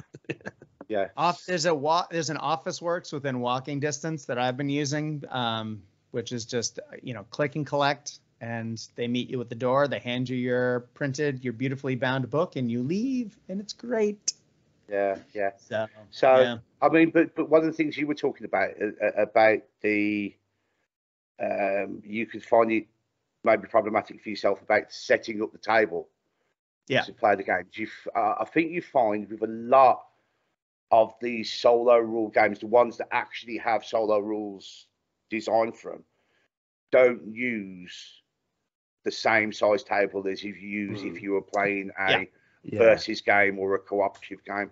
I mean, especially with Michael's stuff. I mean, I'm sure I saw that he was talking about 2x2 footboard. Yeah. Well, yeah, or 2.5. Playing, and it works just as well. I mean, a lot of people are going down to the size of the Kill Team boards Yeah. Yeah. GW play, The you coffee know, those table ones. size. Yeah. Yeah, those ones that are what, just under 2 foot by just under 3 foot or something. Yeah, So it's some strange measurement. It's Isn't like it? I think it's 33 by 22. something like that. Yeah, Yeah. I mean, but I really, say I what? think I know. Yeah. It's- I know, you know it is. You know it is. Of course, you know it is. But you know, you could set something up quite small on a table like that, and especially Good point. the way my home style is, that I could set it up on one night and just leave it out, yeah. Yeah. It's and true. then just play something, you know, when I'm waiting for stuff in the oven to cook or something like that. Just have a little half an hour while I'm waiting and stuff like that. You know what I mean? It's a good, I mean, yeah, it's a good my point. gaming, I think, is going to be different from the rest of you guys. Maybe Ian, but maybe not Ian. Is because I've got kids. Yeah. yeah. You know what I mean? So No, the I get that ability with- to go out during a weeknight is also limited. You know what I mean? A couple of guys in my like gaming group that sort of help out with the channel and stuff. 2 of them have got kids, and those guys are obviously a lot less available for games than other guys. Just a question on the solo rules, and this is what I found when I was sort of dabbling with solo play and stuff, especially. Are you ever kind of embarrassed that you're stood there talking to yourself? Do you have like No. when you're playing the game like by yourself? I couldn't play the game without talking, but then I'm talking to myself and I'm saying what I'm doing out loud, and then I'm like looking around the room like, who am I talking to? Like, but a thingy point on that, you can talk to yourself honestly. How many times that when you mess something up, or where something happens from your opponent, I just turn the dice really over. I roll a 6. All you'd like to do is go, well, why the F did you do that? You know, that's completely scuppered my plans. You can't do that when you're playing against someone else, especially someone you don't know in a competition environment or anything like that. You get kicked out. So it has swings and roundabouts, doesn't it? The availability of it, I suppose. But I definitely found when I was playing solo, especially when I got into the Elder Scrolls game, which obviously had solo rules for it, I would set it up, look at it, and go, can I be bothered to play this now? Like I've set it all up, but like I'm just going to leave it for a bit and come back to it. I'm almost like the step before that at the minute, Matt. I mean, I've printed a load of stuff off for Silver Bayonet for the first solo scenario. It was the one when you need all the wolves, and I've got everything now. I've like I think me and you, Brad, we were like sort of creating at the same time mini forests. I was just going through all my trees and basing them. They're all sitting there. It's driving the wife mad because we've got this little shelf in the dining room, and all the trees there's like small like cops on the corner there. I don't know what you're talking about. Yeah, but again, it's just sort of like clear a bit of space on the dining table and have a game. And like actually, Kieran, you've just made it, because I'm kind of thinking, when would I do this? When would I play it? Sort of thing. But yeah, just do it when I'm making tea. I mean, it's just like we've got a pretty open plan kitchen dining room. I'm just like, I might just do that tomorrow because I've got it all. I mean, you know, because you see it in films and stuff like that. How many times you've ever watched a film where there's been a chessboard in one of the rooms, and every so often when one of the characters is walking through, they'll just look at the chessboard and move one piece, and that would be it. Yeah. And then they'll do it an hour later in the film as well. Same principle, isn't it? Yeah. Especially if you're doing that, you know what I mean? So. Except in the new Ghostbusters film where they start playing against the ghosts. Oh, Yeah. la. Haven't seen it yet. Oh, you have to. It's amazing. Yeah. I know. I only some of watched us it. are not going to cinemas at the moment, so. We only watched it last week. It's very, very good. Very good. So excited. Yeah. I mean, I guess I'm in the mindset because we moved house 3 times in the last 18 months. Ugh. Or 20 months, I should say at this point, because we've been here 2 or 3 months now. I have been in the mindset where if I'm going to do something, I have to set it up, play it, and then take it back down in that short order. But now I have my own office. And one of the one of the nice things about this office is the space right behind where I'm sitting, which is more than enough space for a 4x6 with side tables for miniatures and rules and everything else. It's easy for me to pull a trestle out from the garage, set it up, and leave it up. And I guess I just need to get into that habit and start doing it. But for the same reason, like I stopped doing the YouTube channel for Cast Ice was because I couldn't permanently set up the rig and leave it up. And man, getting the camera and the lighting and everything else, it was the worst. And it just took me forever. Now I can start leaving things up. So yeah, that's a good point, Kieran. I should do that. I should set up a game. I should figure it out. And I should, as Ian said, I was pulling out wolves as well. Yeah. I need to do that as well. But yeah.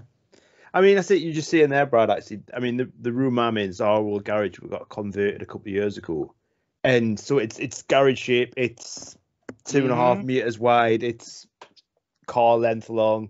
But because it's now the office, it's totally changed its purpose. And we've got this futon here, which you can't actually go, you can't pull out. I mean, you could pull it out if you jig it around, but the way it is, it would be like, it wouldn't fit in against there. But because I can't get a big table in here, I've kind of gone, oh well, I can't really game in here until I find a good reason to bloom and set fire to this futon anyway. But but in the short term, I mean, I'm just looking at it's like one of the old picnic tables which we take campings, just standing over there. Yep. That's more than enough size. It's probably a 2 foot by 3 foot, but that's more than enough to play a little game on. And this is where 22 by 33. Yeah, and that's just where I sit for work. I could put a table there. So when you're talking about playing that game of chess, I go. So I think that might be that could be my downfall. Exactly. Yeah. There you go.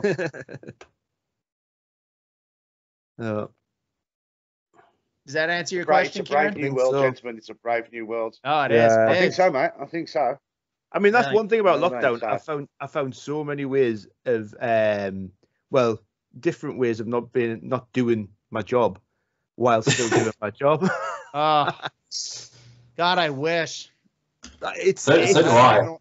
Well, I'm going to start crying if we start talking about work. Let's not do that. My school year starts tomorrow. I can cry. Let's not. Well, it's my wife. Actually, I meant to mention this to you, Brad. Actually, it's my wife's technically last day in her job, and then she's having a week off. Then she's starting, and she's going down your career path. So she's starting off as a teaching assistant, but she's So we're gonna have a year. But this again, something I was going to mention as well. This year coming will be a fiscally challenging year. So I think printing and painting the stuff that I've already got, which there is quite a bit of, and using my 3D printer, I think it's going to be my New Year's resolution thing. So hopefully she can qualify as a teacher as quick as possible. I can go back to the life I'm accustomed to. Well, there you go. Keep you in the toy soldiers that you're used to. But I'm sure all of us are sitting on Smog's horde of toy soldiers. We'll have. I mean, there was a time my wife did the same thing where she went back and did her master's, and then was a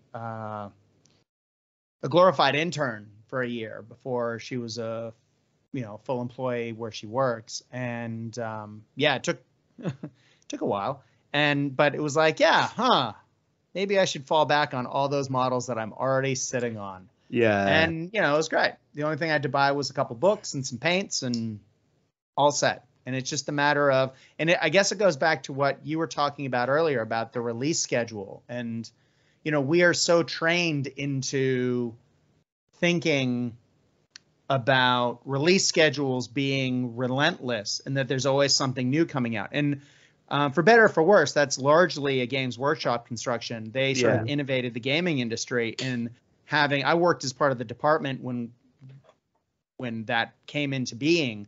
One of the brains behind that was John Matthews, and I think John Stollard was part of that, where you needed to have new releases every week of the year so that your trade department, the salesman, could call stores and say, hey, I've got something for you to order, to give you an in so that shops would want to order and restock. And that's not to stuff them to the gills. It's literally to say, okay, what have you sold? Let's restock it so that any kid who walks in can buy a Tactical Space Marine Squad, because apparently, at the time that was the most sold Games Workshop box ever. But it got us into this mentality that there's this release schedule that is literally relentless. And Games Workshop has gone off the deep end with that, with how many army books come out now, there's always something exciting going on. Whereas, you used to see a box or two, maybe a year box game, that is. Now there's what? 8, 10, something like that. And different iterations of the same game. And you know exactly. what I mean? And the whole limited edition thing as well. That's all not limited edition, but it's the one limited availability. Yeah. But then you tie that to the supply chain issues that COVID's caused, and that you get games like or companies like Atomic Mass Games who want to put out all these fantastic models for Star Wars Legion, for Marvel Crisis Protocol, and I'm not crapping on them at all. I love the games. I own hundreds, if not thousands of dollars of those products, and I play and enjoy the games. But availability for models in countries like I have Darth Maul. I've had Darth Maul forever, but I can't get a Yoda. Yeah. And I can get you a Yoda. Well, I may have a Skullforge Yoda. Just saying. Yeah. But I mean, I got a 3D printed Rogue because Lord knows when we're gonna get her down here. It's gonna take forever. I think we can't get it. Yeah, come with Matt. Well, no, that's the interesting thing. It's like we always had stuff first. Yeah. And this last release, the X-Men release, is actually the first time where we're not getting it first. Like I know some Europeans have got it, and I think Canada has it, but America and England and obviously Australia don't have it. We'll get it when we get it. Yeah. And that's February, apparently. Yeah, I mean that's no fault of anyone in particular. It's just just the way it is with production and shipping at the moment. Like the studios are creating these beautiful things, and the release schedule is still, people are trying to set it as much as possible, but then whether or not worldwide distribution of these things can match given shipping container availability. I mean, flights are now happening again, so theoretically there's more shipping being done, because a lot of the mail had to be put on surface, and that is taking up a lot of containers, blah, blah, blah, blah, blah. Now a lot of that's going back on planes, which, theoretically opens up containers. But, how long until either the next variant locks everything down, or how long until things catch back up where we're able to do this? I mean, it does definitely lead some of us to look at quote unquote dead game systems that we already have, or game systems or things that we already have, or local distribution or local games a lot closer. Like I have been buying Empress stuff through a local store because I can get it. Yeah. And it doesn't take 6 to 12 weeks. So, it has changed the way we buy and play games. And while we do have those relentless release schedules, whether we get them and our patience as gamers, when we see these things, I mean, LVO's around the corner, and we're about to see all these fantastic announcements from Games Workshop, from Atomic Mass Games, and tons of other game systems. But when are we actually going to see those? Yeah. So, and it's here's the red hotness, get you all excited for it. But that is now leading to backlash because people can't get the toys that they want. Yeah. Because they've been trained to buy a certain way, and now they can't buy what they see. So, and Games Workshop was doing a great job of only announcing things 2 weeks before it went live. Mm-hmm. But that doesn't work in the COVID era. No. And rumor is that's why we haven't seen the Horus Heresy game yet. Oh yeah, because everyone was expecting the plastic box set, weren't they? Mm-hmm. And God, goodbye money.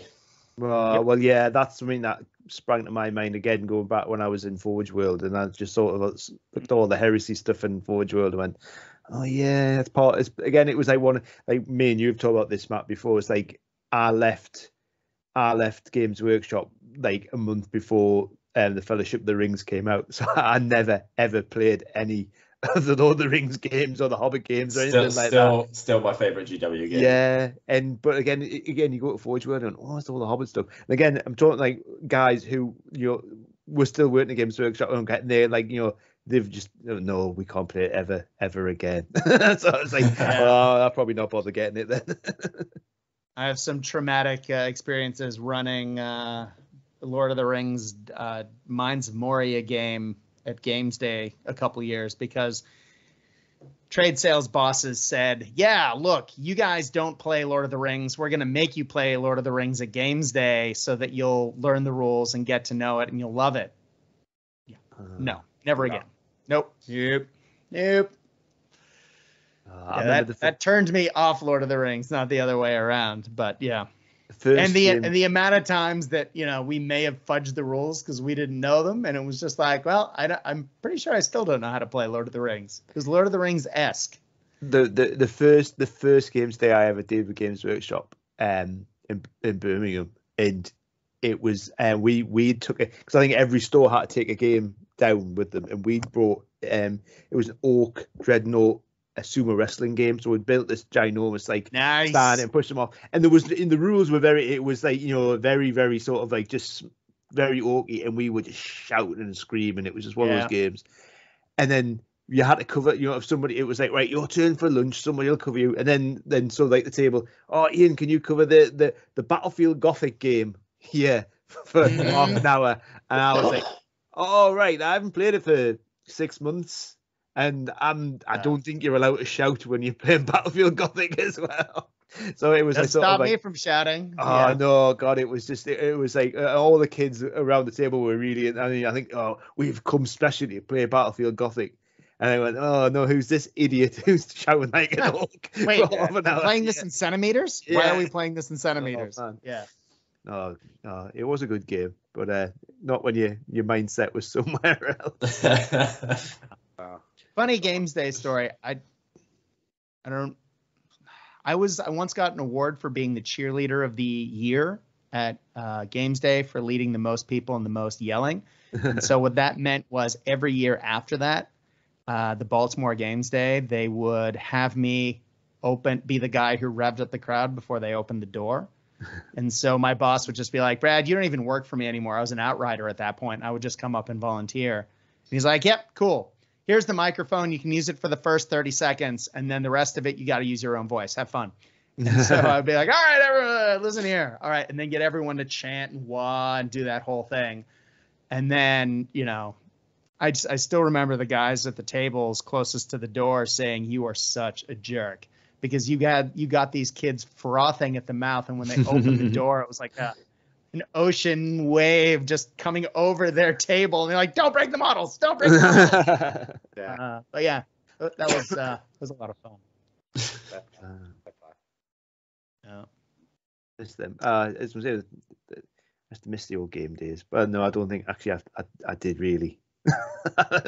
Something in the back of my mind says I did, but no, I wouldn't want to do it again. I miss seeing, you miss seeing staff and people from around the country and internationally that you don't normally get to see. And, you get to see some people that from events and other places who come over to visit, which is great. But you never really get a chance. It's like a wedding. You get to see everyone that you love, but you don't actually get a chance to talk to them. And then it's done. And you drink too much and you hurt the next day, or you hurt for a week afterward.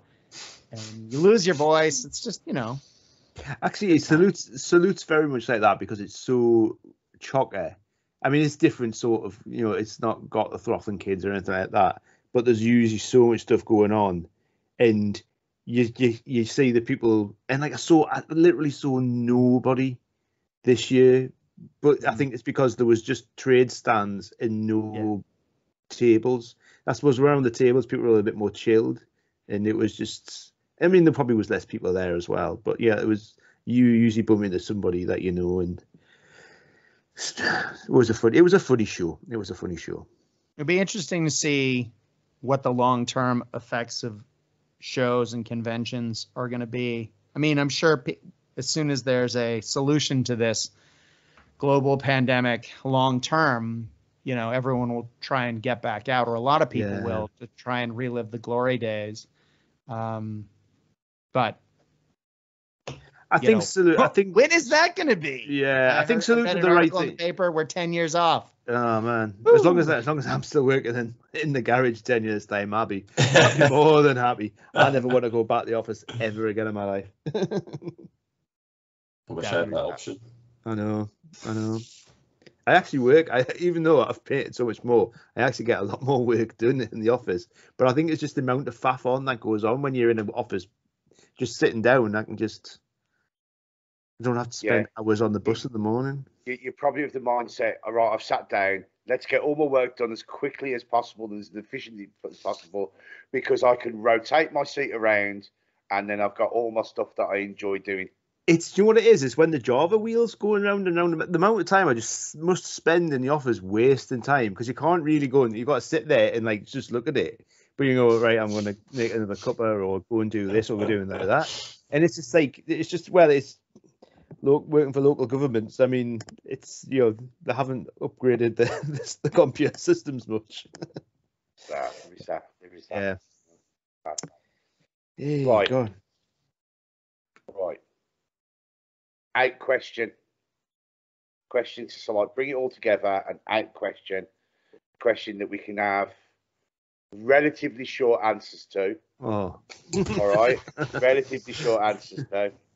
But this may not be the right crowd for that. Yeah. No, that's what I said. Relatively short, because it's relatively short based on the people who are in the room, isn't it? There you go. So, we talked about the games that have cropped in the past. Now, a lot of us are always keeping our ears to the ground, so to speak, about what is in the mists of the future.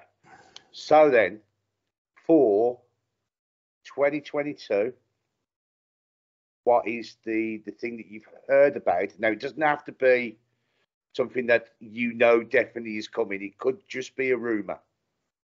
But what is the thing that you're most excited about for this coming year? Three Sorts podcast coming back. Good answer. Right. Toink out of the park. There we go. Yeah. Well thank you, I'll go first. Do you know what? And just because long time, I really look forward to Andy's Hop Day's new game. Yes. The models look insane. It's got that dark, creepy, like Eastern European feel that looks great. So I'm not going to jump. Well, I'll probably jump in on the Kickstarter, but and we'll see where it goes from there, really. But I'm looking forward to that. Yeah, hands up and backing. Well, show of hands would probably be backing. Based on what I haven't done it yet, but so. Yeah. No, I don't think the Kickstarter's live yet, is it? It's not live yet. No.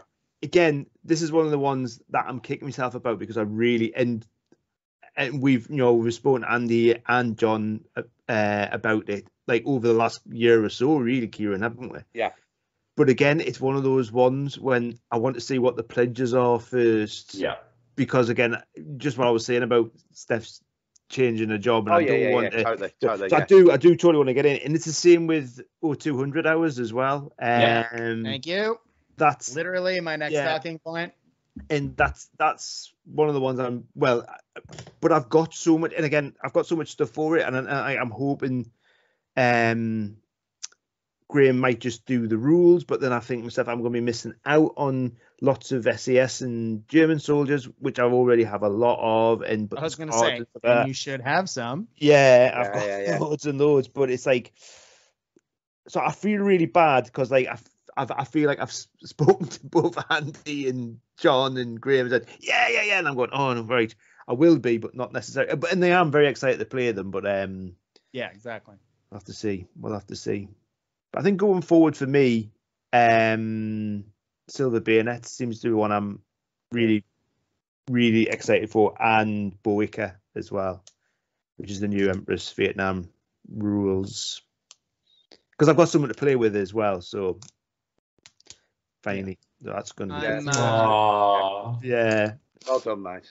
I've got a solo game, and I was my mate Gary, who if he doesn't like them first time he plays them, he'll never play them again. So I might get one game out of him.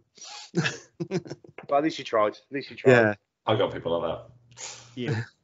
0-200 hours is definitely something I'm super keen for. I'm also keen, as said, for Bohica. I will be buying that later today because I think it just went up for pre-order in the shop. I'm super excited about a couple of things that are further down the track. Cricket Dice is talking about doing a Dracula edition of 7TV, which I'm unbelievably keen for. I absolutely love Bram Stoker's Dracula, the story. I've listened to it on audiobook, many different versions, and I first read it in high school. Super keen. It's one of those books I've probably read more than any other book, and so I'm super excited for that. And of course, 7TV 80s is coming at some point, although it may not be 2022. When it does come, I'll be very excited. And I do have literally a box full of Forge World and plastic Horus Heresy models, and I've been enjoying those books forever. So, and I have a lot of friends that play locally. So depending on what Games Workshop does with the rules, once the Horus Heresy box comes out, especially since it's rumored to come with my favorite kind of Space Marine armor, Beaks, Mark 6, I will be all over that like a bad rash. But yeah, I think rules, I think those are the big ones. I mean, there's just a million little things that look really exciting. I missed the Car Wars because I hit a point last year where I couldn't spend money for a little bit, and Car Wars 6th edition came out, and I'm super keen to give that a go because Car Wars was one of my great loves as a kid, and apparently it's a modern game now, and it just looks great. I've been part of that group, and the models look amazing, but it is not out for Steve Jackson Games. Hasn't been able to get it out to the rest of the world outside of the Kickstarter. So I mean, production and issues, right? It's not on them. It's the world. Yeah. So I'm keen to get that. And the G.I. Joe role-playing game will be coming out from Renegade Games. Yeah. Theoretically, that's more role-playing than Toy Soldiers, but they are coming out with miniatures for that game. So I don't know how it all comes together, but I do have an entire 28mm G.I. Joe and Cobra Army behind me. And so by the time that comes out, I'm wiki keen to play. I have that pre-ordered, and I'm basically sitting, waiting, counting the days. And I will be playing that online, probably recording it for the show. So, hey guys, we might have to do an Action Force version too. So. Oh yeah. Gotta do that. Including some G.I. Joe guys who follow me because of my G.I. Joe stuff, but aren't gamers. Who've been messaging the page saying, hey, now this is a game I can get with. And I'm like, yeah, oh, that's cool. Plus my buddy Drew, who I do the Beyond the First Marker podcast. His entire knowledge of G.I. Joe is the fake PSAs, where the PSAs that were at the end of the G.I. Joe cartoons. It was like, kids, don't play with matches, or don't talk to strangers. Or there's joke ones that were done in the 90s where someone basically just did really crappy overdubs of them and like mixed them poorly. And I mean, they're so bad. But his entire knowledge of G.I. Joe is Roadblock running in the room saying, does anyone want a body massage? And someone and like Barbecue running in saying, pork chop sandwiches. And he thinks it's the funniest thing. And look, it's a generation thing. I get it. But, that's his entire knowledge of G.I. Joe. But he's like, no, we're playing this. And I'm going to do that. And I was like, okay. Fair enough. It's got to be done. Well, actually, talking about role-play games, as you just sprung me in mind, the Hellboy role-play game. Yeah, I've completely forgotten about that. Because that should be coming very, very soon, I think, Matt. Did you back it? Yeah. Because I've had the digital copy for ages and ages, but because it's digital, I haven't even looked at it. No, I've had it as well. Yeah, but yeah, that's going to be that's something that should be good fun. So We might have to do that, actually. Yeah. We'll have to- And it's technically D&D, so I know the rules. Yes. Yeah. Yeah. I mean, actually, I'm in part of my longest D&D campaign at the moment as well, which is still going, which we started at the end of the first major lockdown, and it's still going. So we're doing quite well. Yeah, well, we did a year of D&D, and then now we've done a year, up to a year of Legend of the Five Rings. So Nice. I've got to get some more role playing done. I miss it so bloody much because again, it was the in for the hobby. I was 10 years old, and I just miss it so much. I still want to play the Warhammer Fantasy one as well because I've had that. Well, that's the one. That's one of the ones I played when I first started. Yeah. Ratcatcher. Yeah. I've played so many rat catchers over the years. It was one of those. I think roleplay was one of those things that got me. Sorry about this, keeping it short and concise, Kieran. But it was one of those things that got us into the hobby. But then all my other the guys I played like roleplay with were more into the role playing, and then I got into the figures, and then they weren't that fussed, and then they kind of went off it. Yeah. And I didn't really feel the need to play that much role play, and I've dabbled with it with friends over the years and years, but I literally haven't until I started playing start of the year. I hadn't played it for 20 years and didn't think I was, and it was more of like an engine to hang out with my mates in lockdown. But yeah, I really, really enjoy it. But it's a social thing as much as anything else. Of course it is. I was playing Call of Cthulhu roleplay during the first big lockdown, and that was awesome. We got together once a week and had a tasty stout and played some Cthulhu, and yeah, it was very good.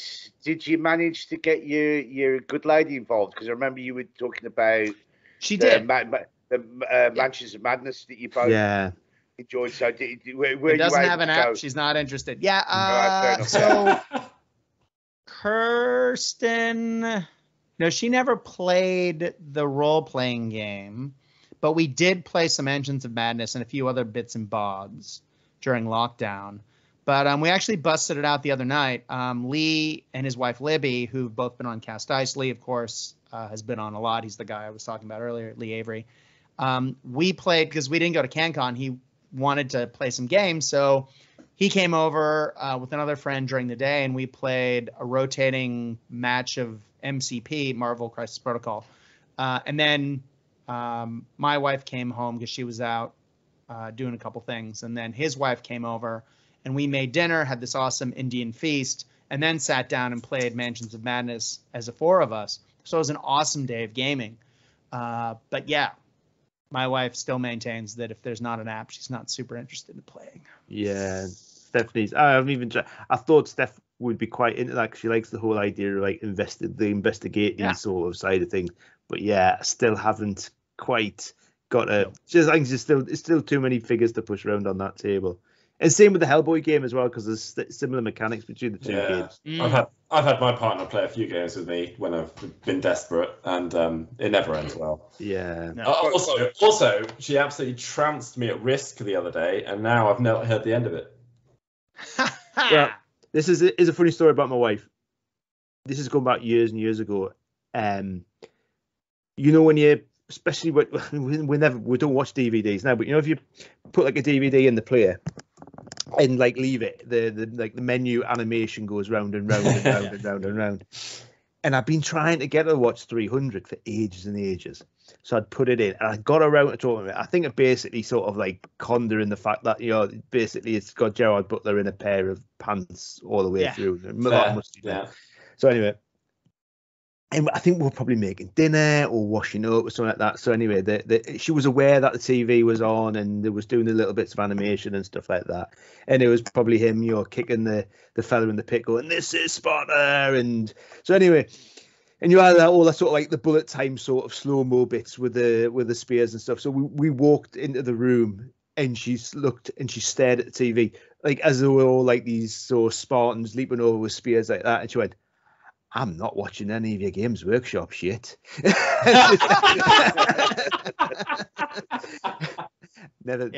Still never seen it. Yeah, my wife does like to talk about like, oh, are you going to go play Warhammer this weekend? And I was like, I haven't played Warhammer in like 10 years. But it's just the generic term for everything. Yeah. That said, I am playing Warhammer this weekend, so. Well, there you go. Good round robin on that one. Right, I thought of another question. I'm not going to let you go. I'm just going to keep coming up with questions. That's fine. Right, this one. In 8 minutes, we're all going to be on the same day. Yeah, that's true. Yeah, so I was going to say, I'm good until my time tonight when I'm talking to John Stoller. So until then, you know. Oh whatever. yeah, come on. There we go. Just get it out. Brad just drops it. Just pick it up, drop it. Go on then. So will you hang around? I'm all right. I'm all right talking to you until I have to go and talk to John Stoller. You know what I mean? There you go. Yeah. Right. So this is definitely going to be the last question because I have to go to bed and get up for work in the morning. Yeah. Right. So we talked about the ones that you are looking forward to. Now the flip side of the question. If you could have, going forwards, one thing come out for the hobby, no matter what it is, no matter how ridiculous, what would be your one thing that you'd want to come out? I can answer that in several notes. First things, 70 the 80s. Let me play the 80s. Let's do it. I'm a one-note character, and that's my note. But seriously, I have found a 3D print file for the USS Flag, the largest production toy ever made in Western toy history. The original toy was 6 feet long. The aircraft carrier, I had a friend who had it, and I got to play with it for less than 10 minutes once. And I have my entire life. It was like, I have an epic G.I. Joe collection from when I was a kid. I spent every penny on G.I. Joe comics and toys, and that was like it. Yeah. And I've always wanted that. It has always been on my bucket list. And now that I have a 3D print file and a 28 millimeter G.I. Joe Army, So I asked for it for Christmas last year, as in 2020. And my wife agreed to it. And then the company that was in the process of quoting me on printing it went out of business. I was getting it printed this year. And then the guy said it was too big. So I'm still working on getting this thing printed. And people are like, yeah, it's too big a job. I'm like, cut it into tiny pieces. Tiny pieces. Yeah. And then, I'm not afraid of a hobby project. Yeah. I want it in. So Matt, you feel like I'll send you a lot of money. I'm sure it's going to just be that in resin cost, but it's just going to be, that's what I want. And I'm never going to play with the damn thing ever. It is the worst terrain ever. Yeah. But if I could mount it on my wall. Yeah. It's going to be like one of those things. Right. Yeah, you could do it in resin. It would be too. It would be too many little issues, especially doing it in small parts. It would be like and too many hollow things which go wrong too often as well. I mean, it would be how big is it? 6 feet. Is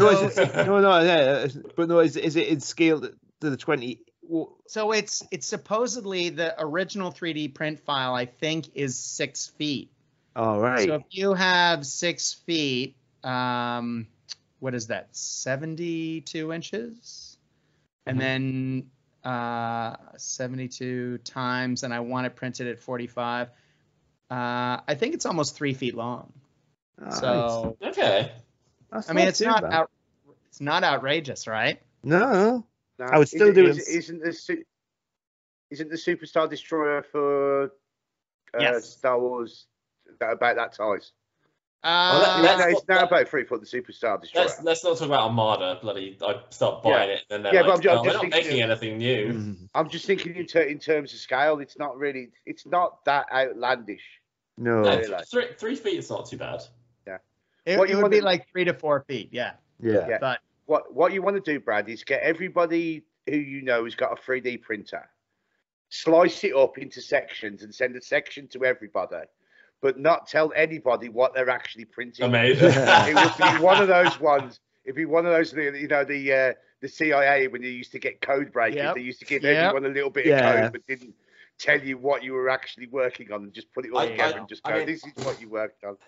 I do have access. I do have access to a couple of FDM printers, so yeah. But hello there, Yeah. General Kenobi. yeah. But yeah, I think that, and I that said, I do have someone printing me 2 Night Ravens at the moment, and I'm thinking about printing because I already have a Rattler and some helicopters. I'm thinking about doing a game that will be a Cobra landing strip. G.I. Joe's attacking a Cobra landing strip game. So look, I'm a nerd. Yeah, wait. So, but getting into those sort of narrative fun games where no one's ever going to do the rules for them, like reskinning bolt action and doing something like that, I think that'll just be so much fun. So yeah, because no one's ever going to make a G.I. Joe game, but you know, why not do it myself? Anyway, go on, over two. So what was the question again? What would you like to see? Yeah, like to see. Yeah. If money was no option, what's the top of your all-time? You know, what's the top of your dream list? If you could have anything hobby related, what would it be? I think I would like to see some stuff for Legion, like terrainy stuff, like like some ships, something like, rather than just. I mean, obviously, I did my TIE fighter. So I want to cut one. Did you do one, Matt? Yeah, but I just realised the wings falling off. Hang on. But yeah, I mean, I did that on my 3D printer. But I mean, that's I'll have to do the Interceptor as well. But yeah, just I got the Interceptor. Some more Star Wars-y looking stuff, or maybe just get off my backside and doing a bit more of that myself and do some nice. I'm kind of want to do a bit of a sort of scarify, nice beachy board, but not necessarily scarif. So I've got all my red, Crimson Empire Imperials, and I've sidelined them a little bit, and I've kind of just gone to do some very generic Imperials, but with like a somewhat more not so much that I don't want it to look like a deserty base, because I want to get away from the whole everything's on Tatooine, which Jon Favreau seems to be doing at the minute. I love everything, but everything just seems to be it's not Tatooine, it's just another desert world. But but I want to make it a little bit more tropical. And I've repainted a load of me rebels, and I got a load of rebel stuff for Christmas as well. So I've got like the Hoth rebel troopers, but obviously I'm going to try and paint them up not to look like they're all snowy. So yes, getting back on target. Stay on target. More Stay stuff on target. Yeah, stay on target. More Legion-y stuff. As I'm saying, just nice terrain that make it look a board look like properly like Star Wars. I think.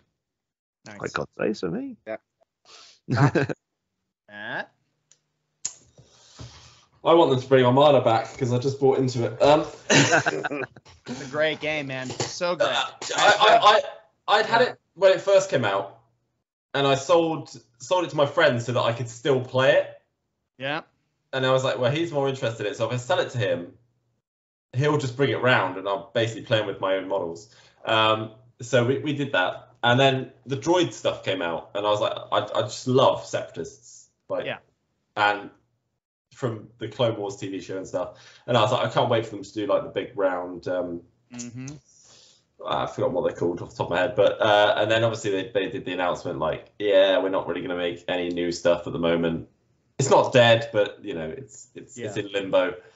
And I was like, so I'd like to see that obviously brought back, or you know, something done there. But I just want more organized play stuff coming out from companies as well. I think to support like small events, especially it looks like I could end up running quite a few bits and pieces. So yeah, I think for me that would be what I want, is just more organized play stuff, kits and stuff coming out from companies. Gotta say, the new bolt action campaign system that ties to Blood Red Skies, to I saw that. Everything else. That looks interesting. Gotta say. Mm-hmm. I do like anything that links different games as well. Yeah. Yeah. Is that the I can't remember. Sandstorm? I that think no? That's Normandy. That's Am I making that up? It may not be themed to a specific theater. I think it's just a generic set of rules. It's interesting. I think it's going to be a box campaign thing that you can then use to play out. I honestly don't know, but I'm gonna be asking. Yeah. So I'll find out. Yeah. Today. Well, as I've got to say, I mean, I'd had the Blood Red Skies basic rules that I think they give them away a while ago as a PDF, and they're good. But the airstrike rules, which has got everything, it's got everything in, and like I'm going back and listening to a lot of the old lead Pursuit podcasts. And I was just listening with Andy Chambers. I mean, it's going back. It's 2 years ago, and it's talking about the release of Airstrike. I was like, God, I can't believe it's 2 years ago. But it must have just been prior lockdown.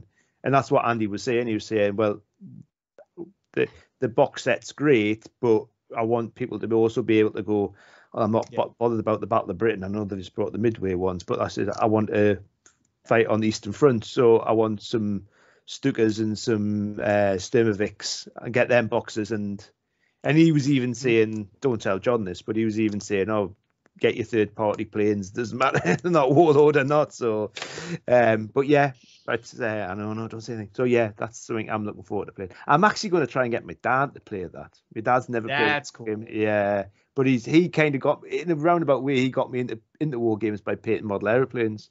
That's how my dad did it as well. Yeah, so that's what kind of got me with the whole modelling thing. So I'm going to try it. So every time he comes round, he was always really into me Napoleonic stuff, but then he's going, oh, what's the silver bayonet? Then he saw the words Gothic horror, and he went, oh, he sort of like repelled from that, yeah.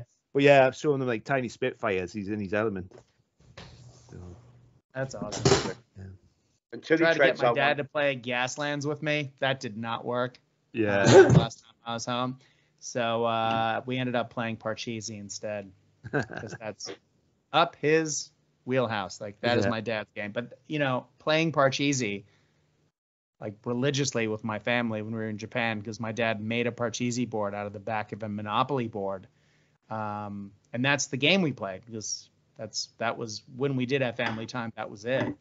And playing that like that taught me a lot of how to play games. Even though it was a quote unquote simple game, that is their strategy to that, and that knocking out your opponent's models, blocking people, knowing when to, poke the bear and when to let things through. And there's a lot to that. Anyway, Kieran, what are you looking forward to?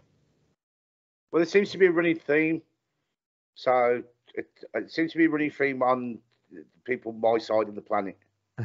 Because it seems to be something Star Wars working through. So Ian's got the terrain, Matt wants his spaceships back on the table, and me, I want something that's going to give me the boot up the arse to actually start playing Legion. I want Scum and Villainy. Yeah. Oh. I want a Scum and Villainy setup. You know what I mean? So, do you want us to do some of those? I know Skullforge have got the figures. Right, Ian, let's start printing. Yeah, I was gonna say again, but it's gonna be a case of all you're gonna be doing is reskinning Imperial stuff or reskinning Rebel stuff. Yeah. You know what I mean? But if they actually, I mean, because you've only got to look at the success of Disney Plus with Mandalorian, Book of Boba Fett. Ahsoka's coming out, and the Bad Batch. Yeah, exactly. Yeah. You know what I mean? Yeah. So if they give me rules for doing that, Legion would come off the shelf within seconds. You know what I mean? So. Well, I painted the Empire Strikes Back bounty hunters, painted the Mandalorian and a couple of his companions, including little Grogu and Dr. Evan Zanson, Ponda Baba. And since I've painted those, I've used them in almost every game of Legion that I've played. I sneak them in somewhere, as you say, as the count says. But just having that flair of color and those personalities on the board is a lot of fun, man. And yeah. There's enough variety in the game unit-wise now that you can find like decent analogs. Because a long time you just didn't have the variety, but now you can get some of the analogs, and with upgrade cards, you can really make something that feels good. So I think that was my hang up. I mean, I got into it from day one because obviously it's Star Wars, and Star Wars is more important than the air in this house. But but it's like. It was two things. There was the fear of painting Star Wars stuff because I wanted it to look right. Yeah. But it was just, and again, it was obviously it was Fantasy Flight, but just for a long time there was Stormtroopers and there was Rebel Troopers. Yeah. And I mean, I've still got a squad of Rebel Troopers that are probably possibly even the ones out of the box, which are only half painted. I mean, I'm starting work on them again, but now I took a step back, and I'm so glad I went and did because I went halfwards on the box with my mate, and he took the Imperials because I didn't want to paint loads of white stuff, and I'm so glad I went and did my red ones because then it gives us an impetus to go and do, and then using contrast and stuff like that. I've just been painting up some Stormtroopers, and it's painting white. You've got to put a bit of time and effort into it, but it's a lot easier than doing it the old-fashioned ways. Yeah, definitely. And a lot more variation. Yeah. Still waiting for Cloud City Troopers. Yeah. Jordan from Skullforge, if you're listening. I think still waiting. that is one of the options in the poll this month, isn't it? Bespin guards. Yeah. Is it? Did Yeah. somebody vote for me? Vote for me. Yeah. I think I voted on something else actually, but. Is there a little what is it? Keepers of the Pocket Dimension, which is a little side company like Skullforged, have done the cloud cars. Nice. So now they're cool. They're great. Yeah. Love brilliant. And they do some cool background stuff. And there's some STLs if you want to do a dungeon crawler type game. I saw, and the name of the place escapes me, but man, I was tempted when I was looking at there's a company that does the Hoth walls, as into Rebel Base. Yeah. And so I know there have always been, there's been the Death Star walls for a while, but you can now get the Hoth walls. And I'm thinking, that would be cool. It'd be so cool. Put it out on the board. It'd be so good to have that. But, I do love a good dungeon crawler type board.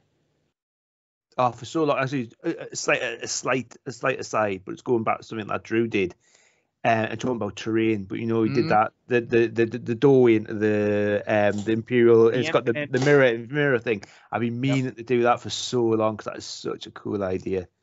Obviously, he's a genius. He's a hobby menace. Yeah, that guy. Oof. Yeah, the best. Yeah, definitely. That is so very cool. It's so simple as well, but it looks so Star Wars. Yeah, it is. At least we've turned this. We're talking about like three swords. We've turned this into a Beyond the First Marker podcast now. Just get Drew on. Yeah, I think we've basically touched on every single aspect of hobby ever in the history of hobby. I don't know how long we've been going. 2 days. It seems like it, doesn't it? It seems like it. We're starting on Wednesday. It's now Thursday. Well, there you go. There you go. That's what we want. Cool. Brilliant. To be quite honest, if nothing else, this is the best bit about lockdown. That gets to spend online time with free people like you. Yeah, it's all the big loving. That's what it is. It's all the big loving. Let's go for it, shall we? You know what I mean? So, well, thanks for the invite, man. I mean, it's been one of those things we've talked about forever, and it's always that thing, like you want to sit down, you want to talk shop, but it's, being on opposite sides of the planet, scheduling, especially with so many people, isn't always easy. Oh no. Yeah, that's very true. Yeah, Very true. But we got there. we did. Got there. We've done it. Hopefully it's recorded, and hopefully the quality of the recording is all right, because it would be a shame if we lost it. But there you go. Yeah. We could just do it again. Yeah. Just do it. It wouldn't all be the over first again. time. Yeah. So, seeing as Brad started us off, and seeing as it's technically we're hosting it on mine and Ian's channel, I reckon Matt should do some work, shouldn't I? Yeah. Okay. I reckon Matt should take Do us out. it. Do it. Come on, put you under pressure. Okay, I'm just going to use the sign off that I came up with you for before, I think. So, yes, hang on, we got to wait. Amazing.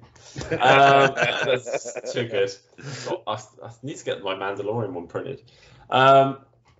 So, thank you firstly for everyone for tuning in. If you've lasted the whole time, well done. If you didn't get torn away by Ian's tangents, well done, because we all did. So thank you for listening, and remember, why roll even when you can roll odd? Yay. There we go. See you later, guys.